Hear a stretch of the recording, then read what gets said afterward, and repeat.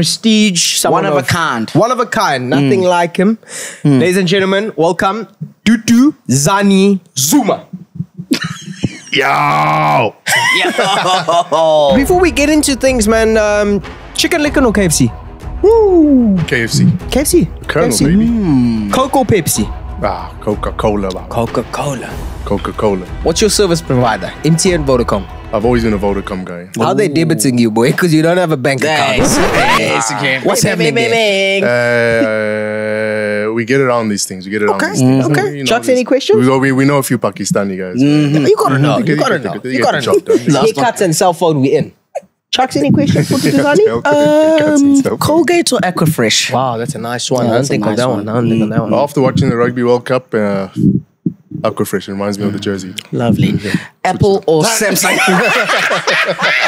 You couldn't hold it for any longer. You mentioned tenders for an example. And I don't make this conversation about politics but I mean, since we're on that topic. Okay. Bank account story. What do you have? What is in your pockets right now? Yeah. What's in my pockets? What is in your If pockets? we had to say into your pockets right now, what you got there? Simple. What you got there? Oh, hey. A 2-club. Cash money. Cash. Is that how you have to move? Congrats, man. That's how I move. Yo, that's your net worth right there, right now, as we speak. This is the difference between me and poverty. Let's talk about AI. People are very doom and gloom about it. I think it's a beautiful thing. It's insane. I'll tell you why.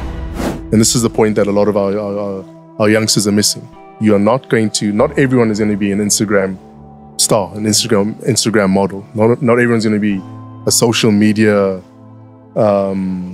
maverick.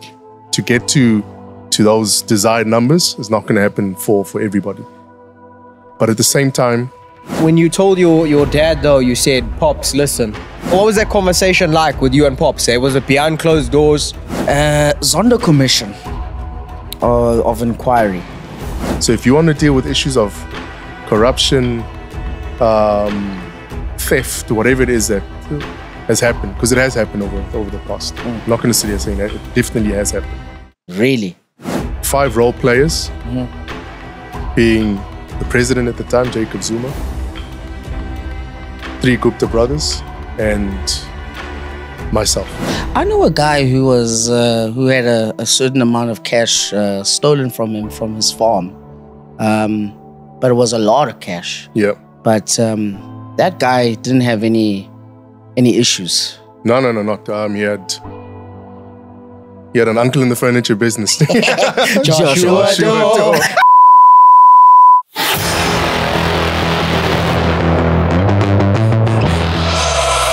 Yeah, give me all your attention. One time for the misfits. Through the doors open on the highway. I promise you don't want to miss this. You play golf? I know how to, but that's not something I play often. Yeah, so you can play a with motorbike guy. Me and you be the same. I like riding. Is it? Yeah, he's a motorbike guy. My weekends, most of the time I'm in the sugarcane. Quads. And then hectic. Harley, super bikes from time to time. But I like being in the Chief, you had your podcast. You can disapprove. you and your. I also hate sugarcane on the weekend. Are we rolling? Lovely. Guys, today it is a scorcher. We are outside. We are enjoying this wonderful patio. Something else. Yeah, Something just special. nice and refreshing today. We got an amazing guest, Duduzane Zuma. Thank you for taking the time to chat with us today, man. Sure. We really appreciate it. Welcome. Thank you very much, Chucks. Josh, thank you for having me on this growing podcast. Load shedding. Yeah, you ain't not money, load shedding. I'm honored to be on this platform. You've got a very interesting dynamic demographic that you cover. And thank you very much for giving me this opportunity. Sure. Awesome. There's a lot of, when we say we got Duduzane on the podcast, there's going to be a lot of frequently asked questions. Sure. Okay. We're gonna cover them quickly. We're gonna see if we can cover them in 5 minutes just to get wrapped. Just to wrap it up, and then we don't need 5 minutes. Whatever. It wasn't me. That's the answer to all your questions. Wasn't me. It wasn't me. Okay. Bank account story. What do you have? What is in your pockets right now? Yeah. What's in my pockets? What is in your If pockets? we had to say empty your pockets right now, what you got there? Simple. Yeah, let's see. Strepsils. Strepsils. Yeah, these are Bronco Stop. Okay. Bronco Stop. They lozenges. I've got a bit of a cough. The weather's been a bit offish, windy, rain, Everyone. Okay. cold, hot. You can see as much as it's a scorcher today. I'm just trying to keep warm. Get well soon. Yeah, so during the podcast, viewers, excuse the cough. It's fine. And COVID. You know, I'm just recovering from a little tang. So lozenges. What else? Deep pockets. Dude. Vaseline. Shout out Unilever. Yes. No. I'm not going to give them free plugs. Bleep that. Shout out. Unless, Beep. Unless they sponsor. But anyways, keep the yes. lips moist. Got to keep the lube for the lips need there. to be on my Josh. Got you know? you. You know what I mean? You know what I'm saying? You gotta have those Can't just get stopped at Dubai airport with these boys.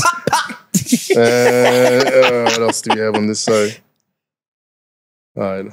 I'll pull out a sample. Man.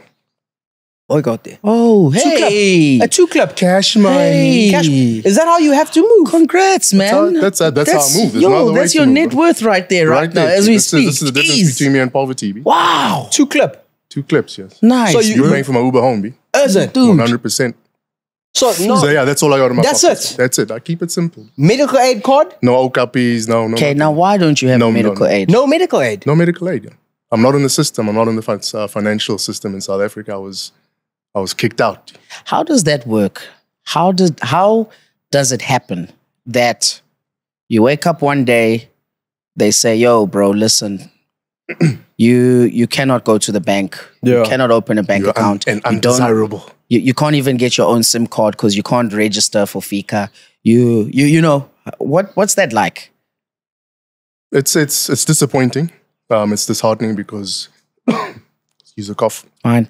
We live in a democratic society. Sure. You know, as much as people may want to say what they want to say, they want to believe what they want to believe about myself and other people. We got our rights too. You know, I always compare myself to people that still have the pleasures of being on the system.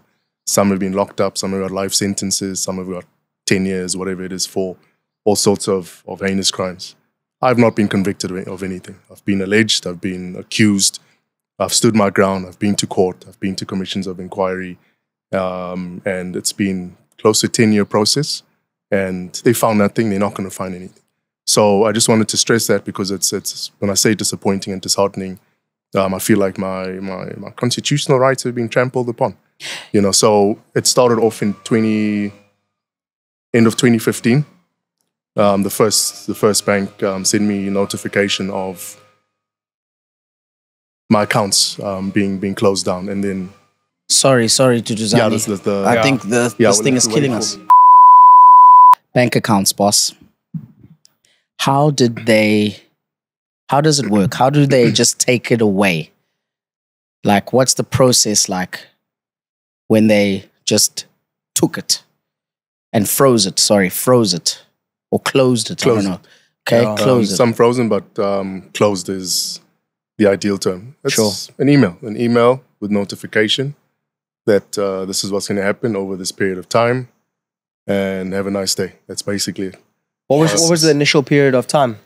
It varies, but in this case, that one was 30 days. Wow. Yeah. What now? When you say 30 days, are they saying within 30 days? Make means brother man, because Wow. within 30 days, you're not going to have these means. So So can't now withdraw. that happens. Now, ideally, you could transfer or whatever, but then once it starts happening elsewhere, you realize, hold on one second. So now you don't have any options. So now you're stuck. Everything that was there, they'll write you out a nice check, and that check might as well just stick it up on the wall because it means absolutely nothing. Wowza. Because, you know, there's certain legal issues with certain amount of cash as per the FICA Act, contravention of the money laundering, anti-money laundering, all that sort of thing. So if you're found with a certain amount of cash above a certain threshold, it's a problem. So now you're just sitting with a check that you can't cash. I know a guy who was who had a certain amount of cash stolen from him from his farm, but it was a lot of cash. Yeah. But that guy didn't have any issues. No, not. He had an uncle in the furniture business. Joshua. That's right. So he was cool. If I'd known that, you know, I might have done the same thing. Could have got the same couch, boy. 100%, bro. Why not? 100%. Sure. Those L shapes, you know. It was definitely an L shape, though. Yeah. Could have been. I don't think it was one of those with the buttons. The old school ones. It looks like it's in Safari Land. You know, that's the one, the leather ones. But who has so much power to be able to do something like that without you being in jail? There's a system that exists, right? And the people that control that system. And if you're good, you're good. If you're not, you're gone.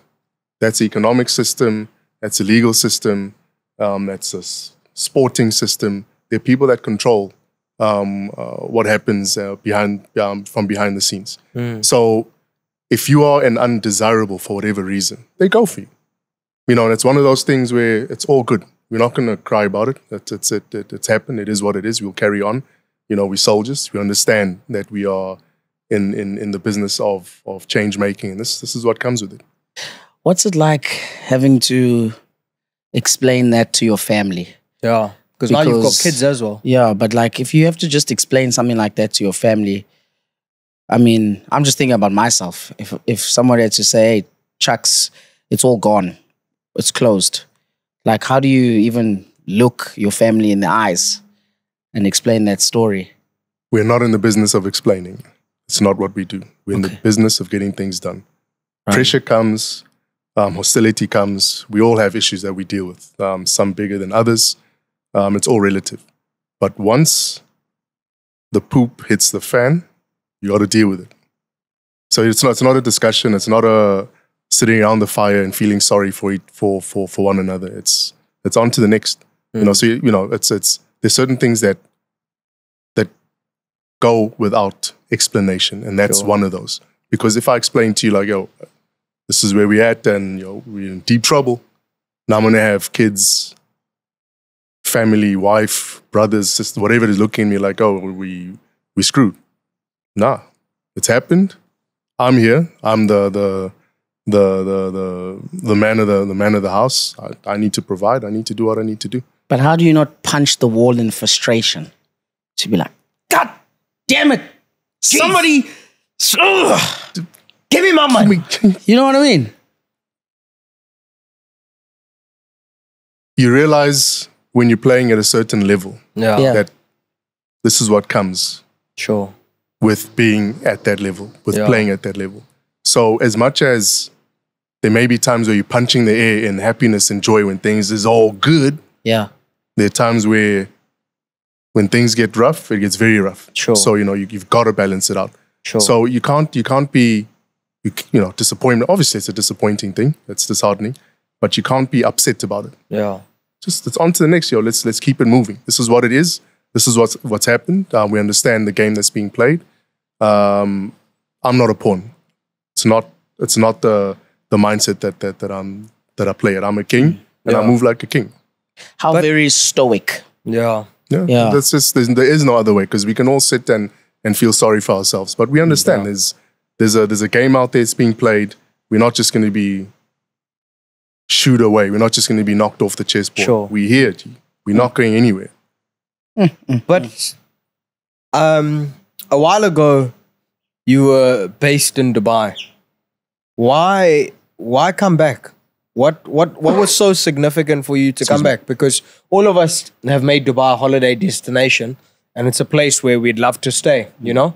Why leave that for this? They know Shisanyamas in Dubai. I struggle to. You know, you get tired of the Wagyu and the Kobe beef.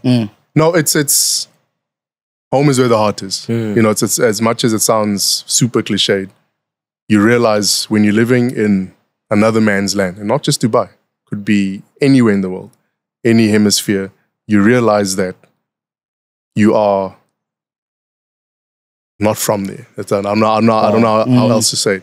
As much as it's great, the best amenities, it's a wonderful country. It gave me an opportunity to reinvent myself, to get back at it.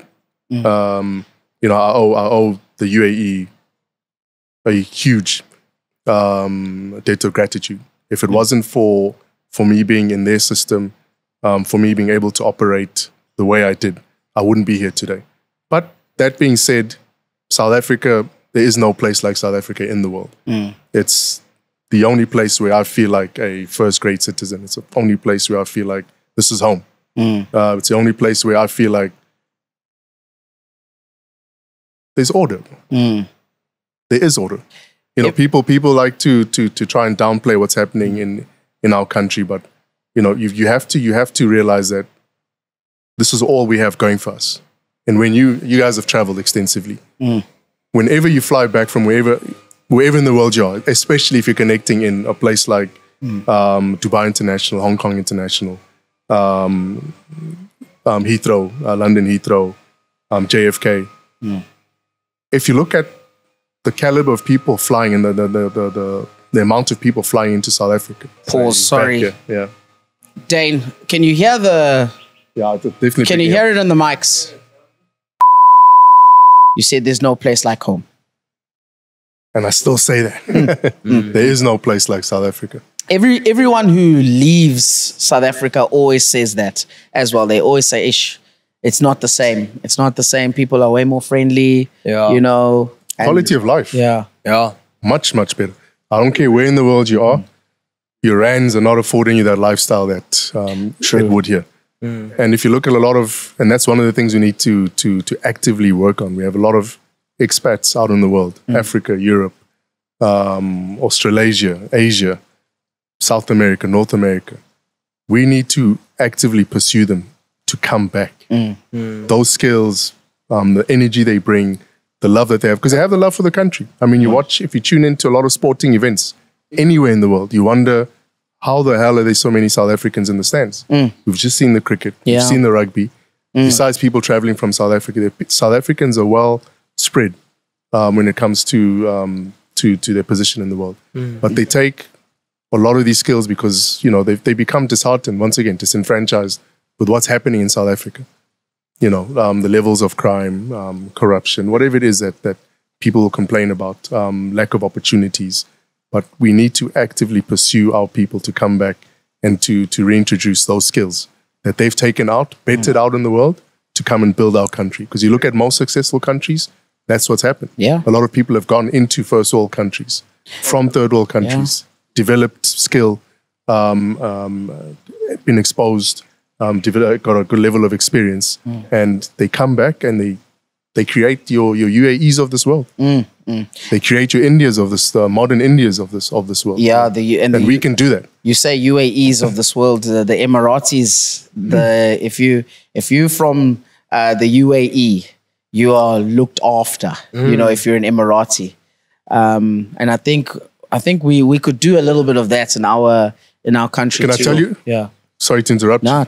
The only thing that these countries, UAE being one of them, get right, and why they're able to do it, and why we are lagging behind, is because of vision. We have a lack of vision in this country. We all need to have that North Star that we all look to say, that's it, that's the direction. We're all pushing in that direction. We all want the same thing.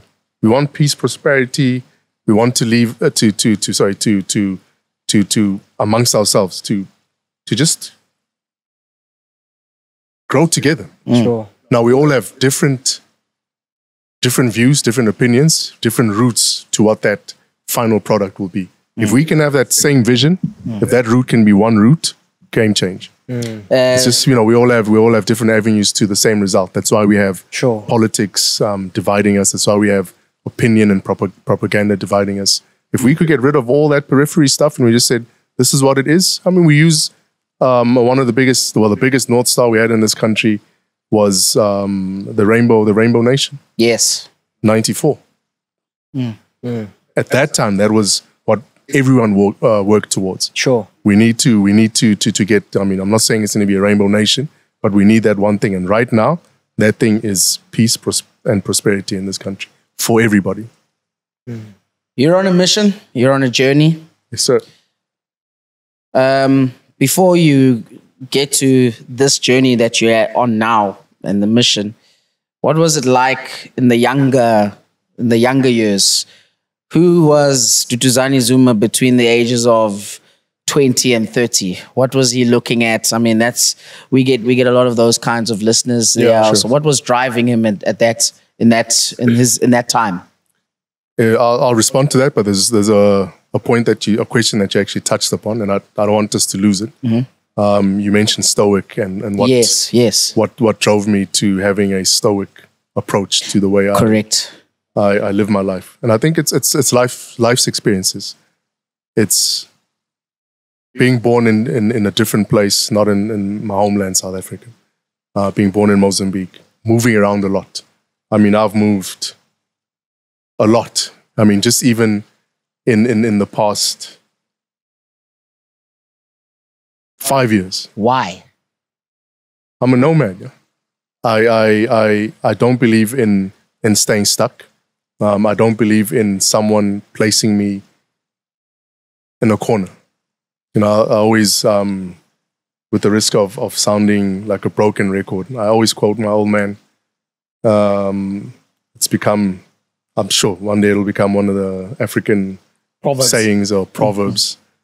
And it goes as follows, You cannot corner a man that's born in a rondavels.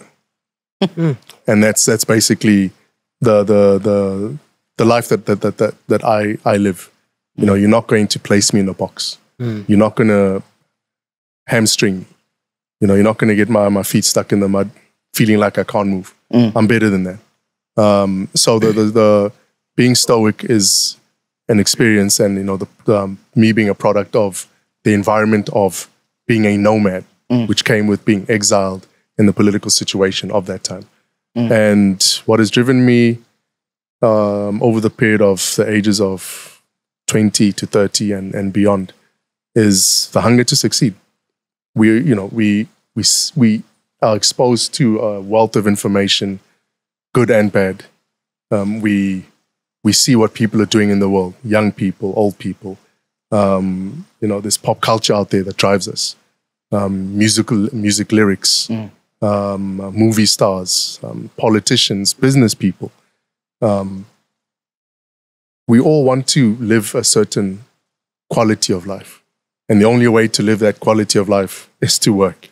And this is the point that a lot of our youngsters are missing. Not everyone is going to be an Instagram star, an Instagram model. Not everyone's going to be a social media maverick, where you start something and you become the next Kylie or the next Logan or the next Joe Rogan. It doesn't happen for everybody. You might find yourself in that system somewhere doing well, but to get to those desired numbers is not going to happen for everybody. But at the same time, if you're not willing to roll your sleeves up and put in the hard yards, it's not going to happen. So 20 to 30 hours grinding, I sacrificed a lot. I sacrificed time with my family, holidays. I was working, I was traveling. I was learning the ropes. I was in warehouses packing boxes. I was in sales teams in the early period of my 20s, learning the ropes. So when I got to a certain place, it becomes a bit more difficult to bamboozle me. And it's not just me, but I'm speaking from first person, but it's a position you find yourself in where you've learned the elements of what business is about. You're never going to know everything. There are people that are super sharp out there, and there's also sharks out there. But equip yourself with enough to know that, hey, this guy's trying to pull a fast one on me. Or I've seen this movie before. This is how it goes. Let me step back. Or, okay, it's time to go in for the kill, so the killer instinct that you develop. So 20s to 30s, I was honing in those experiences and those skills. And I'm grateful for it. I was exposed to the higher level of the high frequency of doing business. I met some some giants in the business space, locally, internationally. I met the biggest risk takers. I've met people that have had it all and lost it all and made it back again. I've met the ones that haven't, have fallen by the wayside. You know, how to learn from those experiences and to progress in life. Being able to take the shots. Because as you start climbing, and you guys will see that as well, you'll see from your comments, not just in the social media space, but from people that you've come up with, that you've grown up with. The comments will come. You know, as you start getting to a point, I mean, we had some discussions off air about a certain tattoo. You know, won't get into it because we don't want to remind people. You know, My tattoo. you don't want to run it back. But as it grows, because I'm sure you said it and you meant it, but it's come quicker than you would have expected it to, which is a beautiful thing. Sure. But I mean, once again, that is it's an example of your success coming in via a different channel. You saying things, putting out in the social sphere, in the atmosphere. Now it's come back to bite you in a good way. Yeah. But it just shows the level of progress. But you know, there's a negative side of it where people will be like, these guys think they're special. You know, why them? Why not us? There's a whole bunch of other people who are in there, because this is not just a podcast. You guys are generating content, and it's important content that is being disseminated to a crowd that, you know, a lot of people don't have access to. They don't have reach to. So it's an important platform, not just for your audience, not just for you, but for myself as well, and the people that are given the opportunity to come in and sit and have these sorts of conversations. Sure. Yes. Yeah. And now the mission you're on. What is it? The mission is to destroy the opposition. Take them full stop, one by one. Full stop. Next. Yeah. Come through. Next. Because, okay, and on your road that you've had, what do you think would have been what's been the biggest challenge? Everybody's got ups and downs, but what's been like the biggest challenge where you look back, you're like, flip, I don't know how I got through that tornado. I think the biggest challenge was not, I think it's two-pronged, was not taking risks earlier in my life. Sure. But at the same time, not believing that I could. Sure. Those were my biggest challenges. Why do you think you didn't believe that you could? No, because you look out there and we're living in a world where what's close to, what is it now, 8 billion people? Yeah. It's a scary place. Yeah. There are a lot of people doing weird and wonderful things, interesting things, hitting levels that we've never seen before, especially now. Conversations over time. There's people that shut you down. I mean, we've been told that you'll never amount to nothing. I mean, I won't say you guys, but we've had people, whether it was in the school system, family, you know, people just passing by, having conversations, you know. But those are factors that drive you. 100%. People who always told me that you can't do something, I always put it in my pocket for saying, thank you for noting me for doing something that you don't see me doing. But I'm going to show you that I can. And then, for example, now, when did you get to that realization that you're like, stuff it, I'm going for it? At what age, as an example? Yeah, because I feel like in my 20s, that was something that my later 20s. Later. Okay. When people started to make the comments of saying, you're not supposed to be doing this. The fact that you even considered me for doing this was enough of an answer 100%. For me. You know, the ability that I have to be in this position is enough for me to know that I can succeed. You know? From my side, it was late 20s as well. Yeah. That's why I say I wish it would have happened earlier. Sure. Yeah. I wish it would have been in my early 20s, late teens, not even early 20s. Yeah. It was my late 20s as well. But that's because we're so dependent on the people around us still. In your younger years, like, you can't really break that mold sometimes, you know what I mean? But that boils down to self-belief. Yeah. You don't believe in yourself to do so. That's why I say. Sure. And that's one of the things that I'll always speak about is we need to, and the self-belief comes a lot from other people believing in you. Sure. You know, you'll only, because some people can do it where it's like, yo, I'm here. Yeah. I've got this, I can do it. And, you know, respect to them.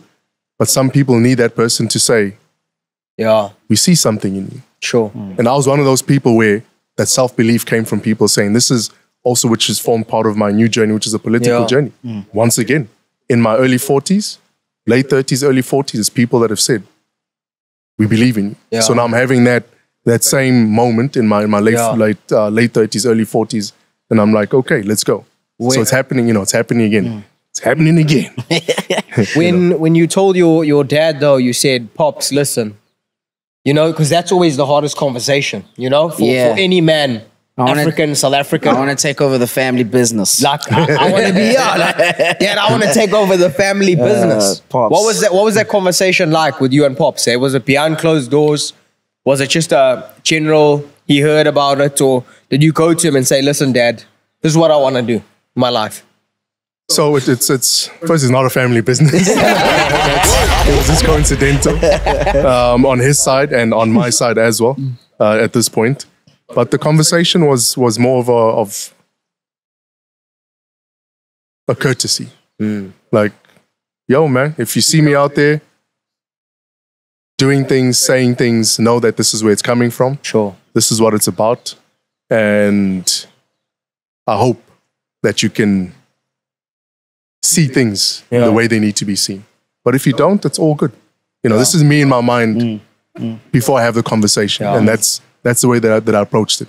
So in no way was he either going to be the make or break of what decision, him or anyone else, of what decision that I was making. The life that I've lived is, if I set my mind to it and I believe that I'm able to do it, sure, I'm going for it. And I don't need anyone else to tell me. If it happens, it happens. It doesn't, there'll be the same people to say, look at this clown. He thought he had it all figured out. Look at you now. And that's a risk that it comes with. Big risk, big reward. But right now, I'm telling myself, this is one of the biggest risks that not just myself, anyone has taken. This is a traditional political space in South Africa that hasn't been broken. And we're about to be the ones that are going to break it. Why? Why this journey, man? What makes you different, though? Yes, like what makes you whole?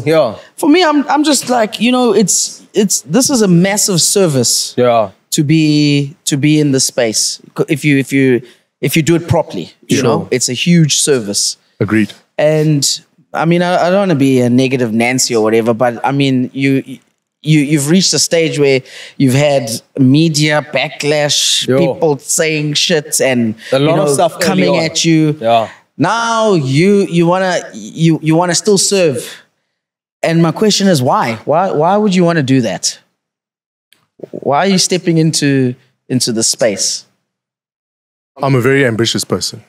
Right. I think ambition and drive is what's gotten me to this point. But that ambition and drive is for one simple thing: change.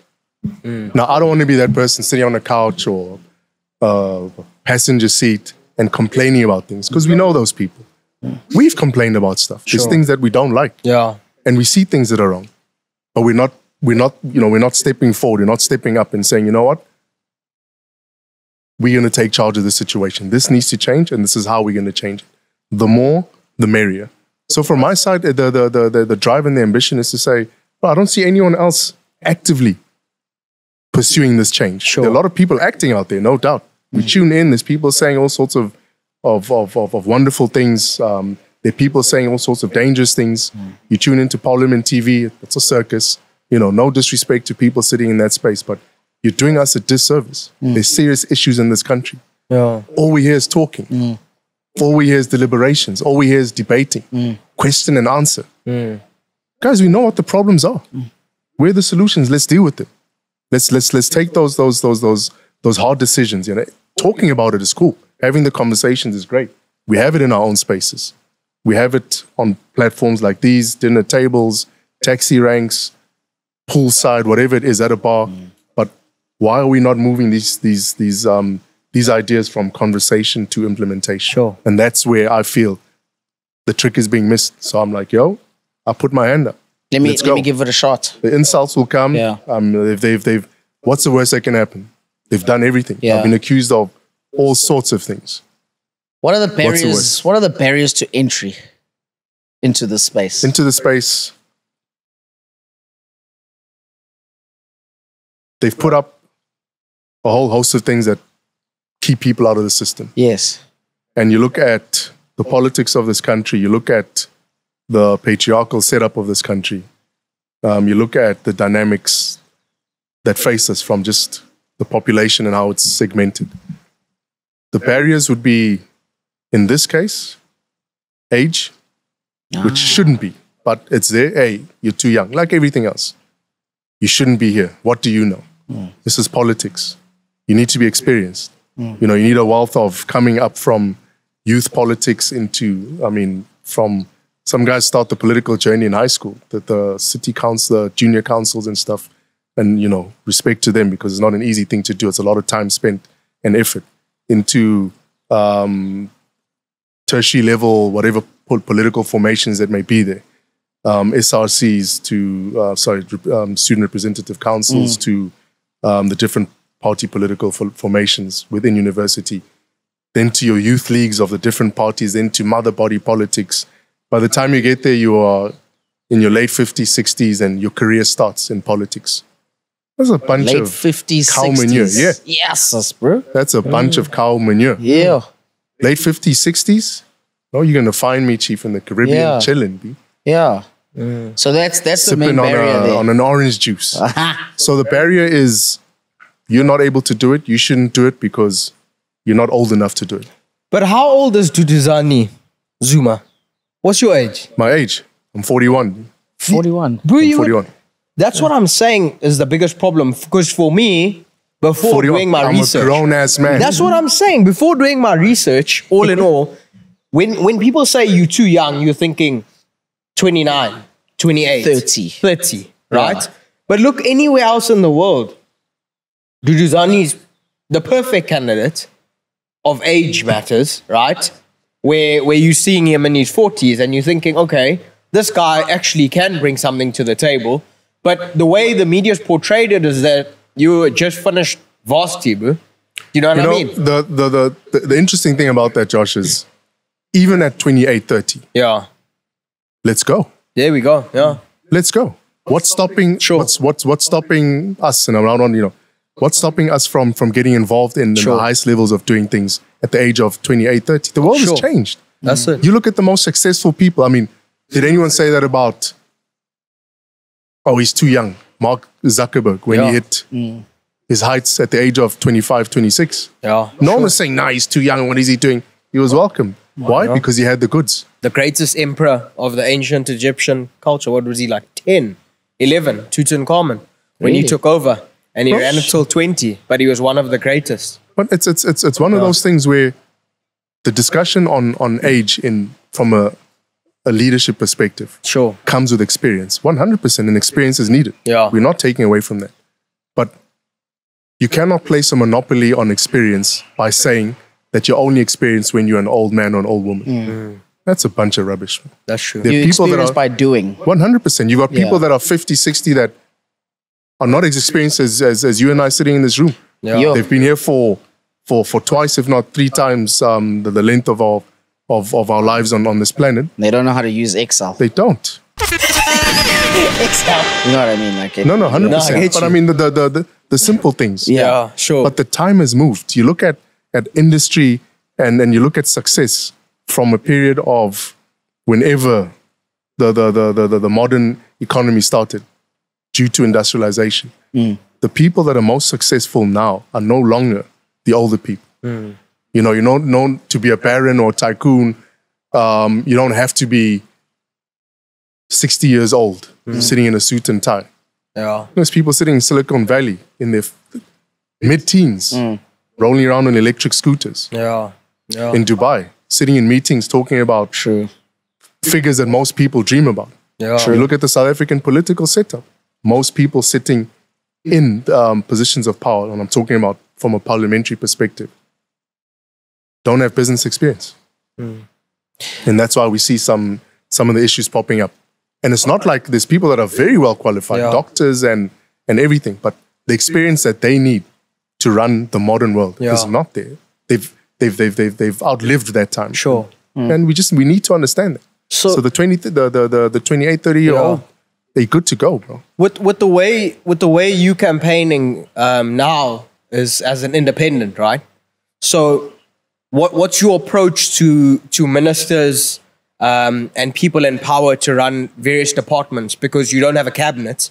So how does it work? How will it work? Yeah. Who would you recruit, and how would you recruit these people? So the independent tag, there's two. There's independent as in a one-man, one-woman show. People place their faith in you.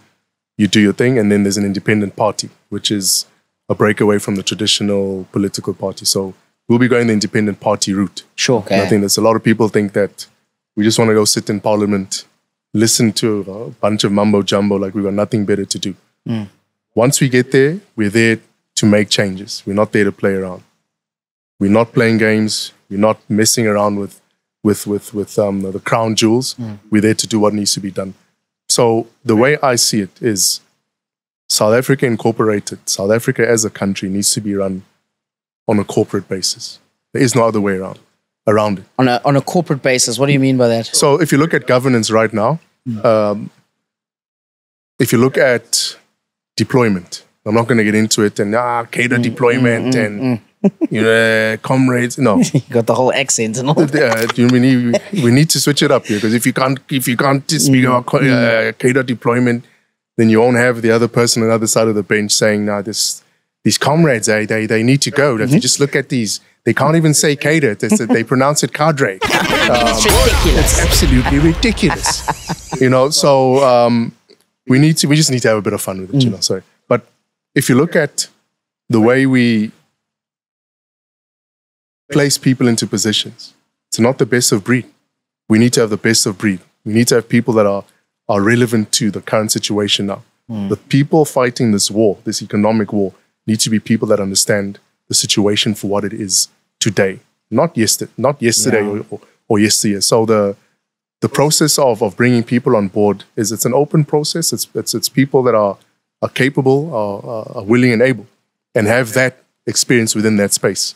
And we're not talking about experience because they're sitting at the tail end of their lives, but experience from being boots on ground. So if you look at simple example, if someone is in the space of crime fighting or law enforcement, you'd better have been in the trenches. You'd better know how to lock and load when it's time to lock and load. We're not saying that you're going to be on the ground front line, even though you should be. But you can't be someone that doesn't understand what security, what intelligence is about. Not everything is textbook. I see, because sometimes, like the way it's structured now is you can have the transport minister switching roles, becoming the sports and agricultural minister, and then he can be the minister of police. High rotation. And throw him into finance too. Yeah. So it shouldn't be happening. Yeah, you need to have if people. You have that corporate structure. So how would you recruit? If you had a position open and you had a minister of finance available, how would you recruit the perfect candidate for that?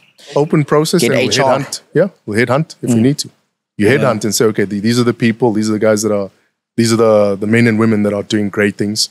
Whether it still be within because there are some great people still in the public sector that have not been given the opportunity.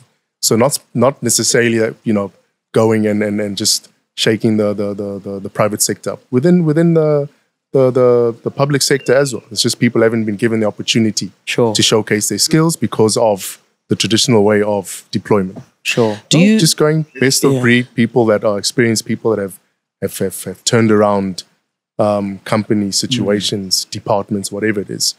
You've got the goods, let's go. And if you don't deliver, you're out. It's not going to be a long story, and we need to get over this thing where, hiring and firing is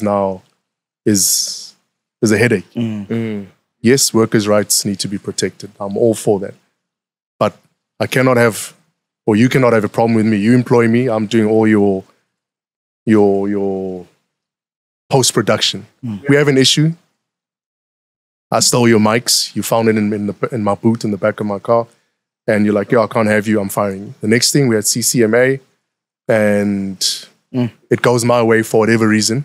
And now we're sitting here. We're sitting in the office. We're looking at each other. You guys know that I took from you. I know that I took from you. But ain't nothing you can do about it. You know what I'm saying? It's just an uncomfortable thing. It sucks. You need to be able to say, dude, if you're not able to deliver, if you don't have the goods, next better man, next better woman. Yeah. We need to really get to that point. Yeah. Will we ever get to that point? It's in coming. The next? Yeah, I think. Josh, it's coming. We're going to get it then. Yeah. We're going to be those people that will implement these changes. It has to have. There is no other way. If we're going to succeed as a third world country dressed up as a first world country, which is South Africa, if we think we're going to get to the, because look, we're very well placed in the world. I like to think we're still very well respected. You know, in Africa as part of the African Union, in SADC as you know, a leading country economically, not just in SADC but in Africa as well. Top 3 economies. If you look at G20, you know, we sit there.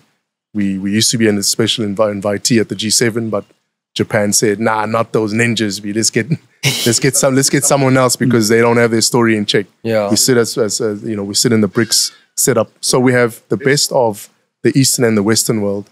We have our African brothers and sisters riding with us. We're on the southern tip of Africa. So when it comes to trade, when it comes to resource, when it comes to technical know-how, we've got it. How do we get to that next level? We just need to switch it up, and it needs to come with some serious decision making, and people need to be heads need to be chopped. Simple as that. People need to get fired. You're not doing what you're supposed to do. Out. There's a queue of people that are waiting for these opportunities. Give a person an opportunity to showcase their talents. I think it's I agree. It's easier said than done, but it's doable, and we're going to be the ones that will do it. Yeah. Do you think there are people right now in the system who want to make a change but can't make a change for specific reasons? What I mean by that is, let's say Josh and I wanted to join the government, do a government job, and this government job is primarily focused on service delivery, and we want to deliver the service. But in the system, there's some barriers that say, brother, you actually can't deliver the service. Settle down. Yeah, settle. We're here to make money. Do you think there are some people there who are really keen on making the change? They definitely are. And they're able to do, but they are. Just like in the private sector, the public sector, there are people that are out there that do not want to see things changing because it suits their narrative, it suits their conditions. Because now if Chucks and Josh come along and they come with a new wave of doing things, simple things, cost-saving measures in a government office, something as simple as the materials you're using for furniture. You know, stop using wood, environmentalism. It costs more. Let's use, you know, some new age materials. The simple things. We're talking about the simple things. People become uncomfortable when you have those conversations because they don't understand. So there's a point of understanding that leads to resistance. Like, what is this guy saying? If he does this, it's going to make me look bad. Hell no, I'm not doing it. As a matter of fact, he's got to go.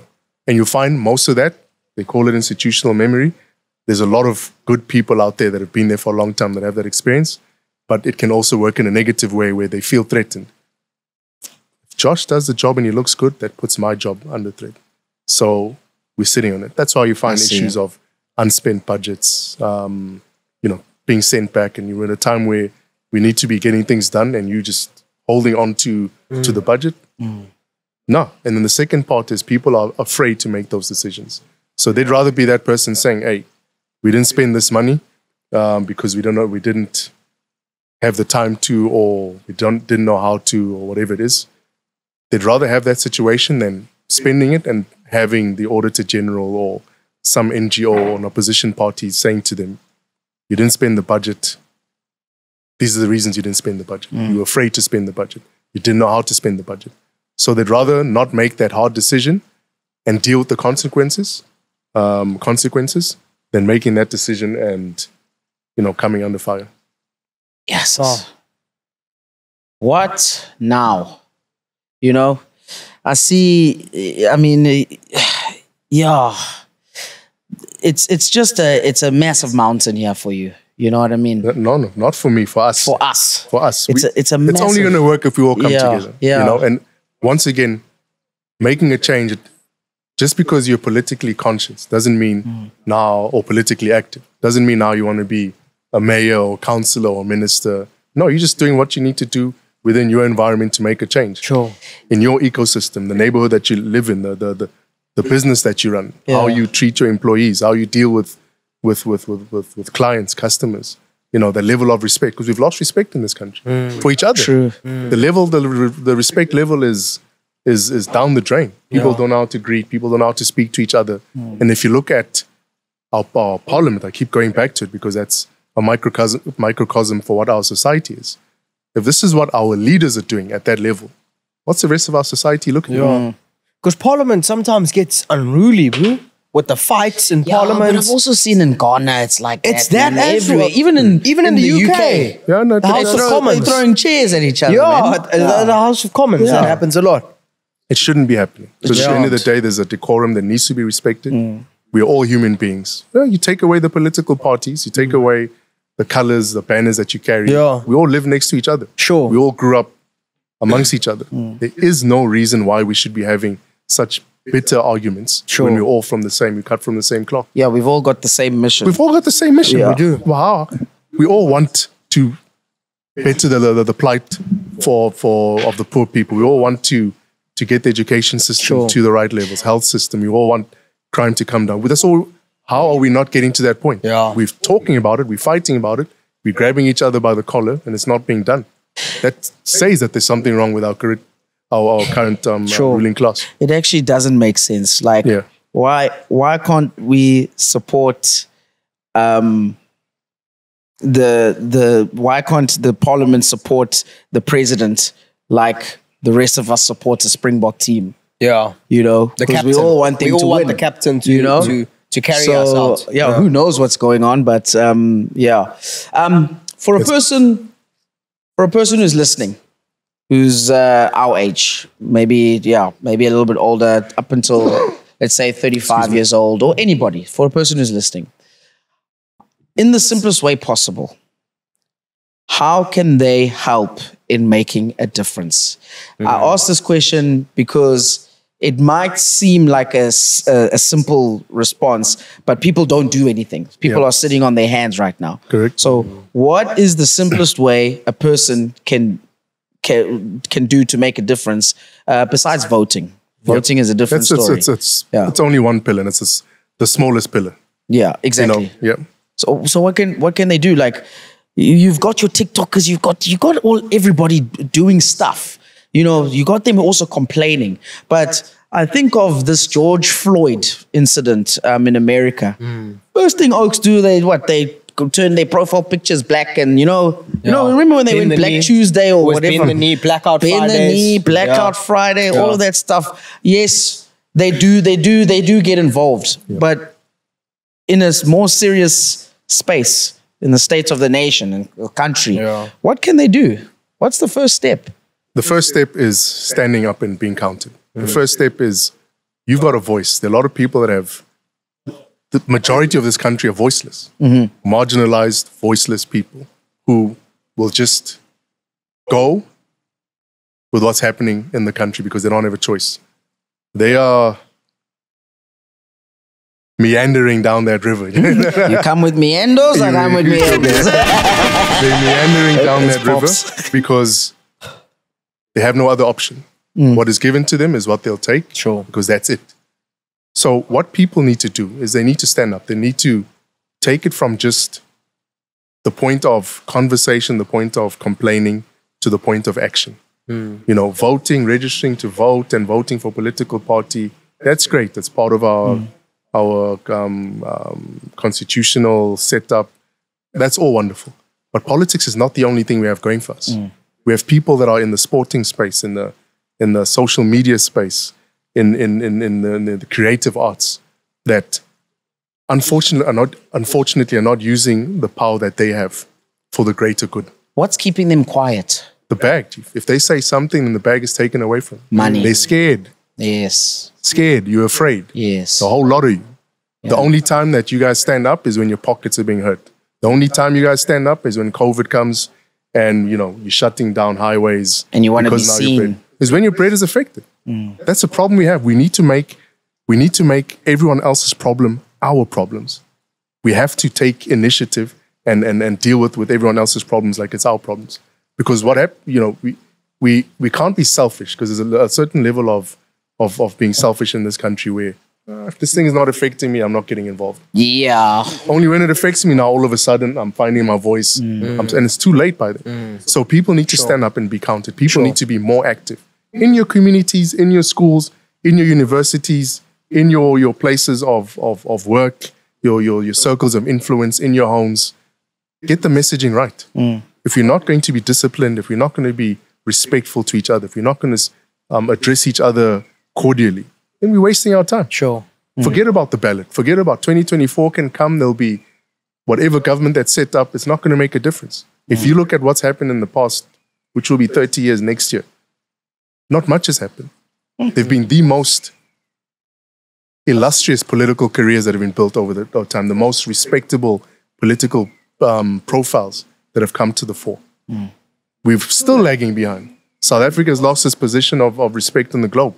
South Africa has fallen from being the #1 economy in Africa to #2, probably #3 right now. Sure. After Nigeria and Egypt, the and there's Naira. other countries coming up.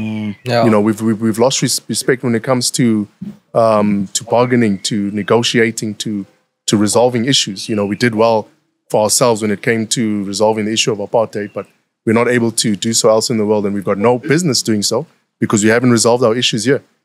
We have not been able to stabilize electricity, and these are not complaints. These are facts that we're placing on the table. But we need to have solutions for those, and we've got solutions. You can speak to me about any of these topics.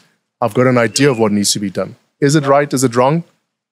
People will have to come up with a better option. But as long as we're doing nothing about it and we're talking about it, nothing's going to happen. So in your places, in your spaces, in your spheres of influence, stand up, start making the difference, and all these small bits and pieces will eventually coalesce to a bigger change making in our mindsets, and the rest is history. You're not going to need a Josh. You're not going to need a Duduzane. You're not going to need a said politician from political party. South Africa will run itself. Absolutely. I just have one request for whoever. I have one request for when you do become president. Can we just have a? Well, the internet's coming for you. No. The trolls is coming for you. Please, Wow. can we have a? I'm like, I like when they Josh come is off like, him. Can we please have a train track? Just a railway system. Train track? From like an underground. No, just it's just like a Gau train. Yep. But can we have one that runs from Joburg to Durban, please? High speed rail. You know, that will make The bullet my day. train, they were talking about it, weren't Yeah, they? but we've been talking about it since I was talking about 5. it. You know what I mean? Since you were 5. No one's dug anything. No one's sat there. We Bro, busy- let us just we're finish still this putting- highway. we're still- We're fixing the A3. We're still digging, putting fiber in, messing up. You know what I mean? Yeah. So Let's fix electricity first before we go there, please. I promise Because now you. you underground coming from Durban, load shedding. trains here for 2 hours. okay, fair enough. Let's fix the small But things. please, once you fix the electricity part, guys, please, can we have that train? No? You know, Josh is right. Let's sort the simple problems out first. Let's perfect sorting out the potholes, the The electricity. small ones, boy. Issue. but you know. every 4 years I hear about potholes and electricity. Every Yeah. 4 years. No, but also you hear about all sorts of other things about nationalizing the Reserve Bank and Okay, yes. land expropriation without compensation. These Yes. are big things to do. Are they doable? Of course they are, in a specific manner that's going to be beneficial to everybody. It cannot just be a smash and grab. But getting to your point, there have been feasibility studies done on a long haul bullet train or medium pace train between Gauteng and KZN, Johannesburg and Durban. And because of the topography, this is from the information that I read. It's the feasibility studies erred on the side of caution when it comes to budgets, you know, in relation to what else is happening in the world.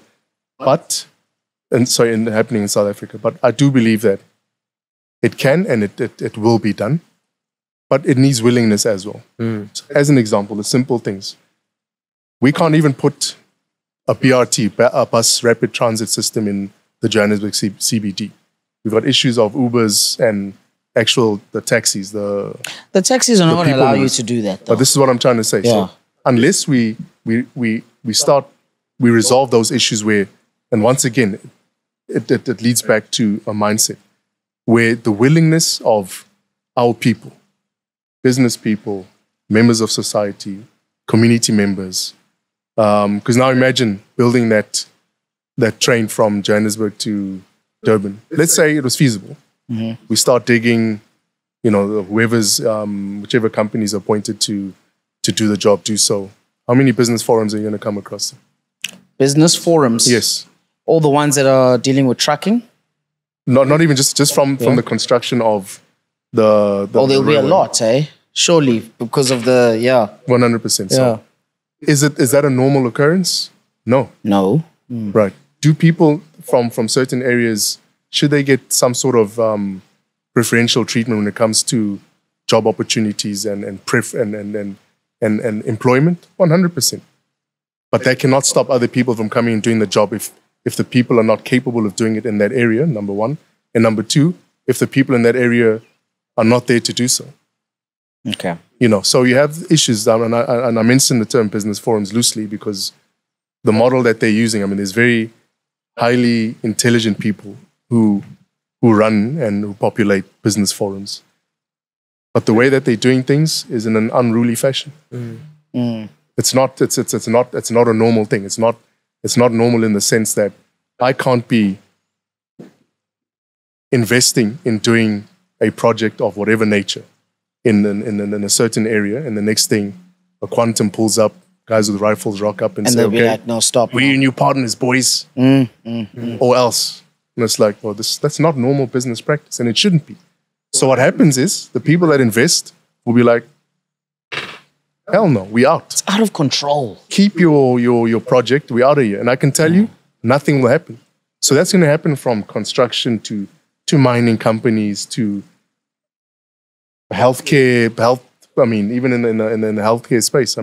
Providing of doctors and nurses, everything is being highly politicized. Sure. And it shouldn't be. So let's deal with that mindset, that willingness to say, guys, are we all on the same page? Yeah. Yes, this is how we're going to do it. We're not going to interrupt. Whoever's appointed to do the job will do the job. And let's get it moving. And yes, I get it. There's big budgets. Let's spread the wealth as well. So if it's a $10 billion project, you split it between 5 companies, 4 companies, 10 companies. Then you'll see some serious competency there. 100% because of competition. Yeah. Yes. Now you're giving it, and this creates a problem. Now you're giving it to one company, and then people are like, yo, what about us? Yeah. We're not trying to say anything, but that's a big opportunity. And, the very same people that are getting those jobs are subcontracting us when we are more capable. And it creates this whole back and forth. Then the owner of the company's got 4 Lambos, during COVID. There's a joke they always tell about politics in South Africa. And they said there was a tender that went out for them to paint Parliament, right? Have you heard it? No. I don't know. So they say basically the tender went out and they asked people to quote for the tender. So there's a white guy's company who quoted and he said, yo, it'll be 5 bar to get this whole thing going again.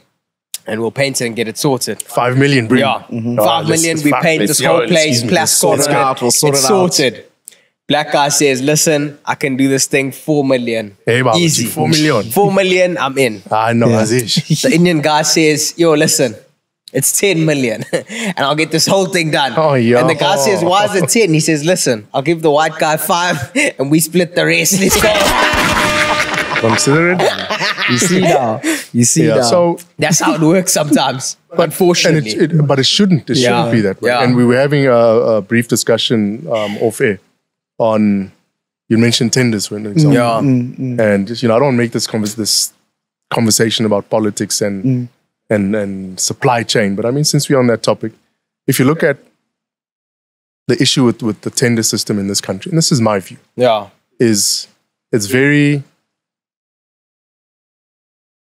The propensity for theft is high because there's a lot of human involvement. Wherever there's corruption, wherever there's any sort of theft of money from whoever, government, from people, from investors in the private sector, it's people that sit and connive. Take away that element of people colluding, you get to a better point. Sure. So introduce a blockchain system, peer-to-peer. The only time that you'll have human involvement or interference is at the beginning, when you have the framework of what needs to be done, plug it into the system, and at the end, when the opportunity is given out to the relevant companies. And you decide on how you spread that wealth. It's going to go to X amount of companies. This is the budget. Let's go. Oh. Now you don't have a board committee and evaluation committee. Then there's the actual board. Then you got the chairman fighting with the CEO. Then there's a minister that comes and says, "Yo, what's happening here now?" That and the backlog just keeps us stagnant. Sure. No development, no new infrastructure, no new investment, because people are like, "Yo, we can't even get out of the starting blocks." What mumbo jumbo is this? Justice. Yeah. True. I'm just thinking about a thing like that. It would work. I just hope, we're able to move around those who were the human involvement so they can still keep their jobs. Otherwise, we're going to have another machine story, IT. But is the machine, look, let's talk about AI. Yes, exactly. There's a lot of uproar. Artificial intelligence is going to take jobs. We're seeing there was and it's all over the show. Yeah. Corporate, security. We've seen what happened in Hollywood, the writers strike, music, it's happening. Sorry, and also influencers. Yeah. There's an AI influencer. Okay. Really? Yeah, you must check out Kim Zulu. I'll check that out. I haven't seen it. She is an AI influencer who's got a boyfriend, and literally, everything is AI. So it's a cartoon, guys. Oh, it's a cartoon. Yes, but because she's AI, she's got sports. But we don't follow partnerships. Influencers because of that. Yeah, but I'm saying she's got sports partnerships. She's got Puma. But what's interesting is the way that she's shaped. Okay, there we go. Yeah. You see, that's why we follow. No, I'm just saying. Got the assets. She's an influencer with an hourglass curve because sex sells. So that's what they're going for. But to your point there, if you can make an AI influencer, you're now taking away your organic influencer's job. All right. Yeah, sure. In the sense that if you're a business, you can make 10 influencers, and you proper, you can make 10 AI influencers who everybody's like, "Ooh, AI," and they get more followers. They can work with your brand and AI. Yeah, sure. And now your fake influencers are done. What do they do? What do you mean fake influencers? No, well, what I mean is your real influencers. The real ones. Sorry, not your fake ones. Yo, guys, hey, your I'm comment calling section you guys are real. You're real. Your comment section. Sorry, but it's going to be lit. If you're calling current influencers, hey, what are you trying to say, man? I'm talking about the real influencers. Yeah. So your real influencers are now in trouble. Yeah, your real influencers are now in trouble. Yeah. They're going to have to think outside the box. Sure. But what is influence? What is an influencer? Because remember, when influencers, there's still people that are still trying to wrap their minds around what an influencer is and the purpose of it, of them, Yeah. As opposed to now you've got the AI version and what that means. So if you take it back, and the one point that I want to make on the AI, because people are very doom and gloom about it. I think it's a beautiful thing. It's insane. I'll tell you why. It creates opportunities for people more than people believe so. And if you look at just what AI does for learning, educational purposes, security, for healthcare, it's next level. If you take it back, the different evolutions of the industrial revolutions, the talk about the fourth IR. You had industry, and you had a whole bunch of stuff that came up. But talking about the technological part, the origins of what started and where we are at now was the internet. You look at what the internet did at that time. People were very confused about what was happening. Yeah, what is this information available in the public domain? You can just access it via you know, a PC, landline, you know, yeah. And where it's led to. So initially, the internet was read only. Now it's interactive. It's interactive. Yeah. It's read write. It's everything. You know, if it wasn't for the internet, we wouldn't be having this podcast. True. If it wasn't for Wi-Fi, we wouldn't be having this podcast. Yes, there are some negatives to a lot that we speak about. Internet access to information is also access to bad information.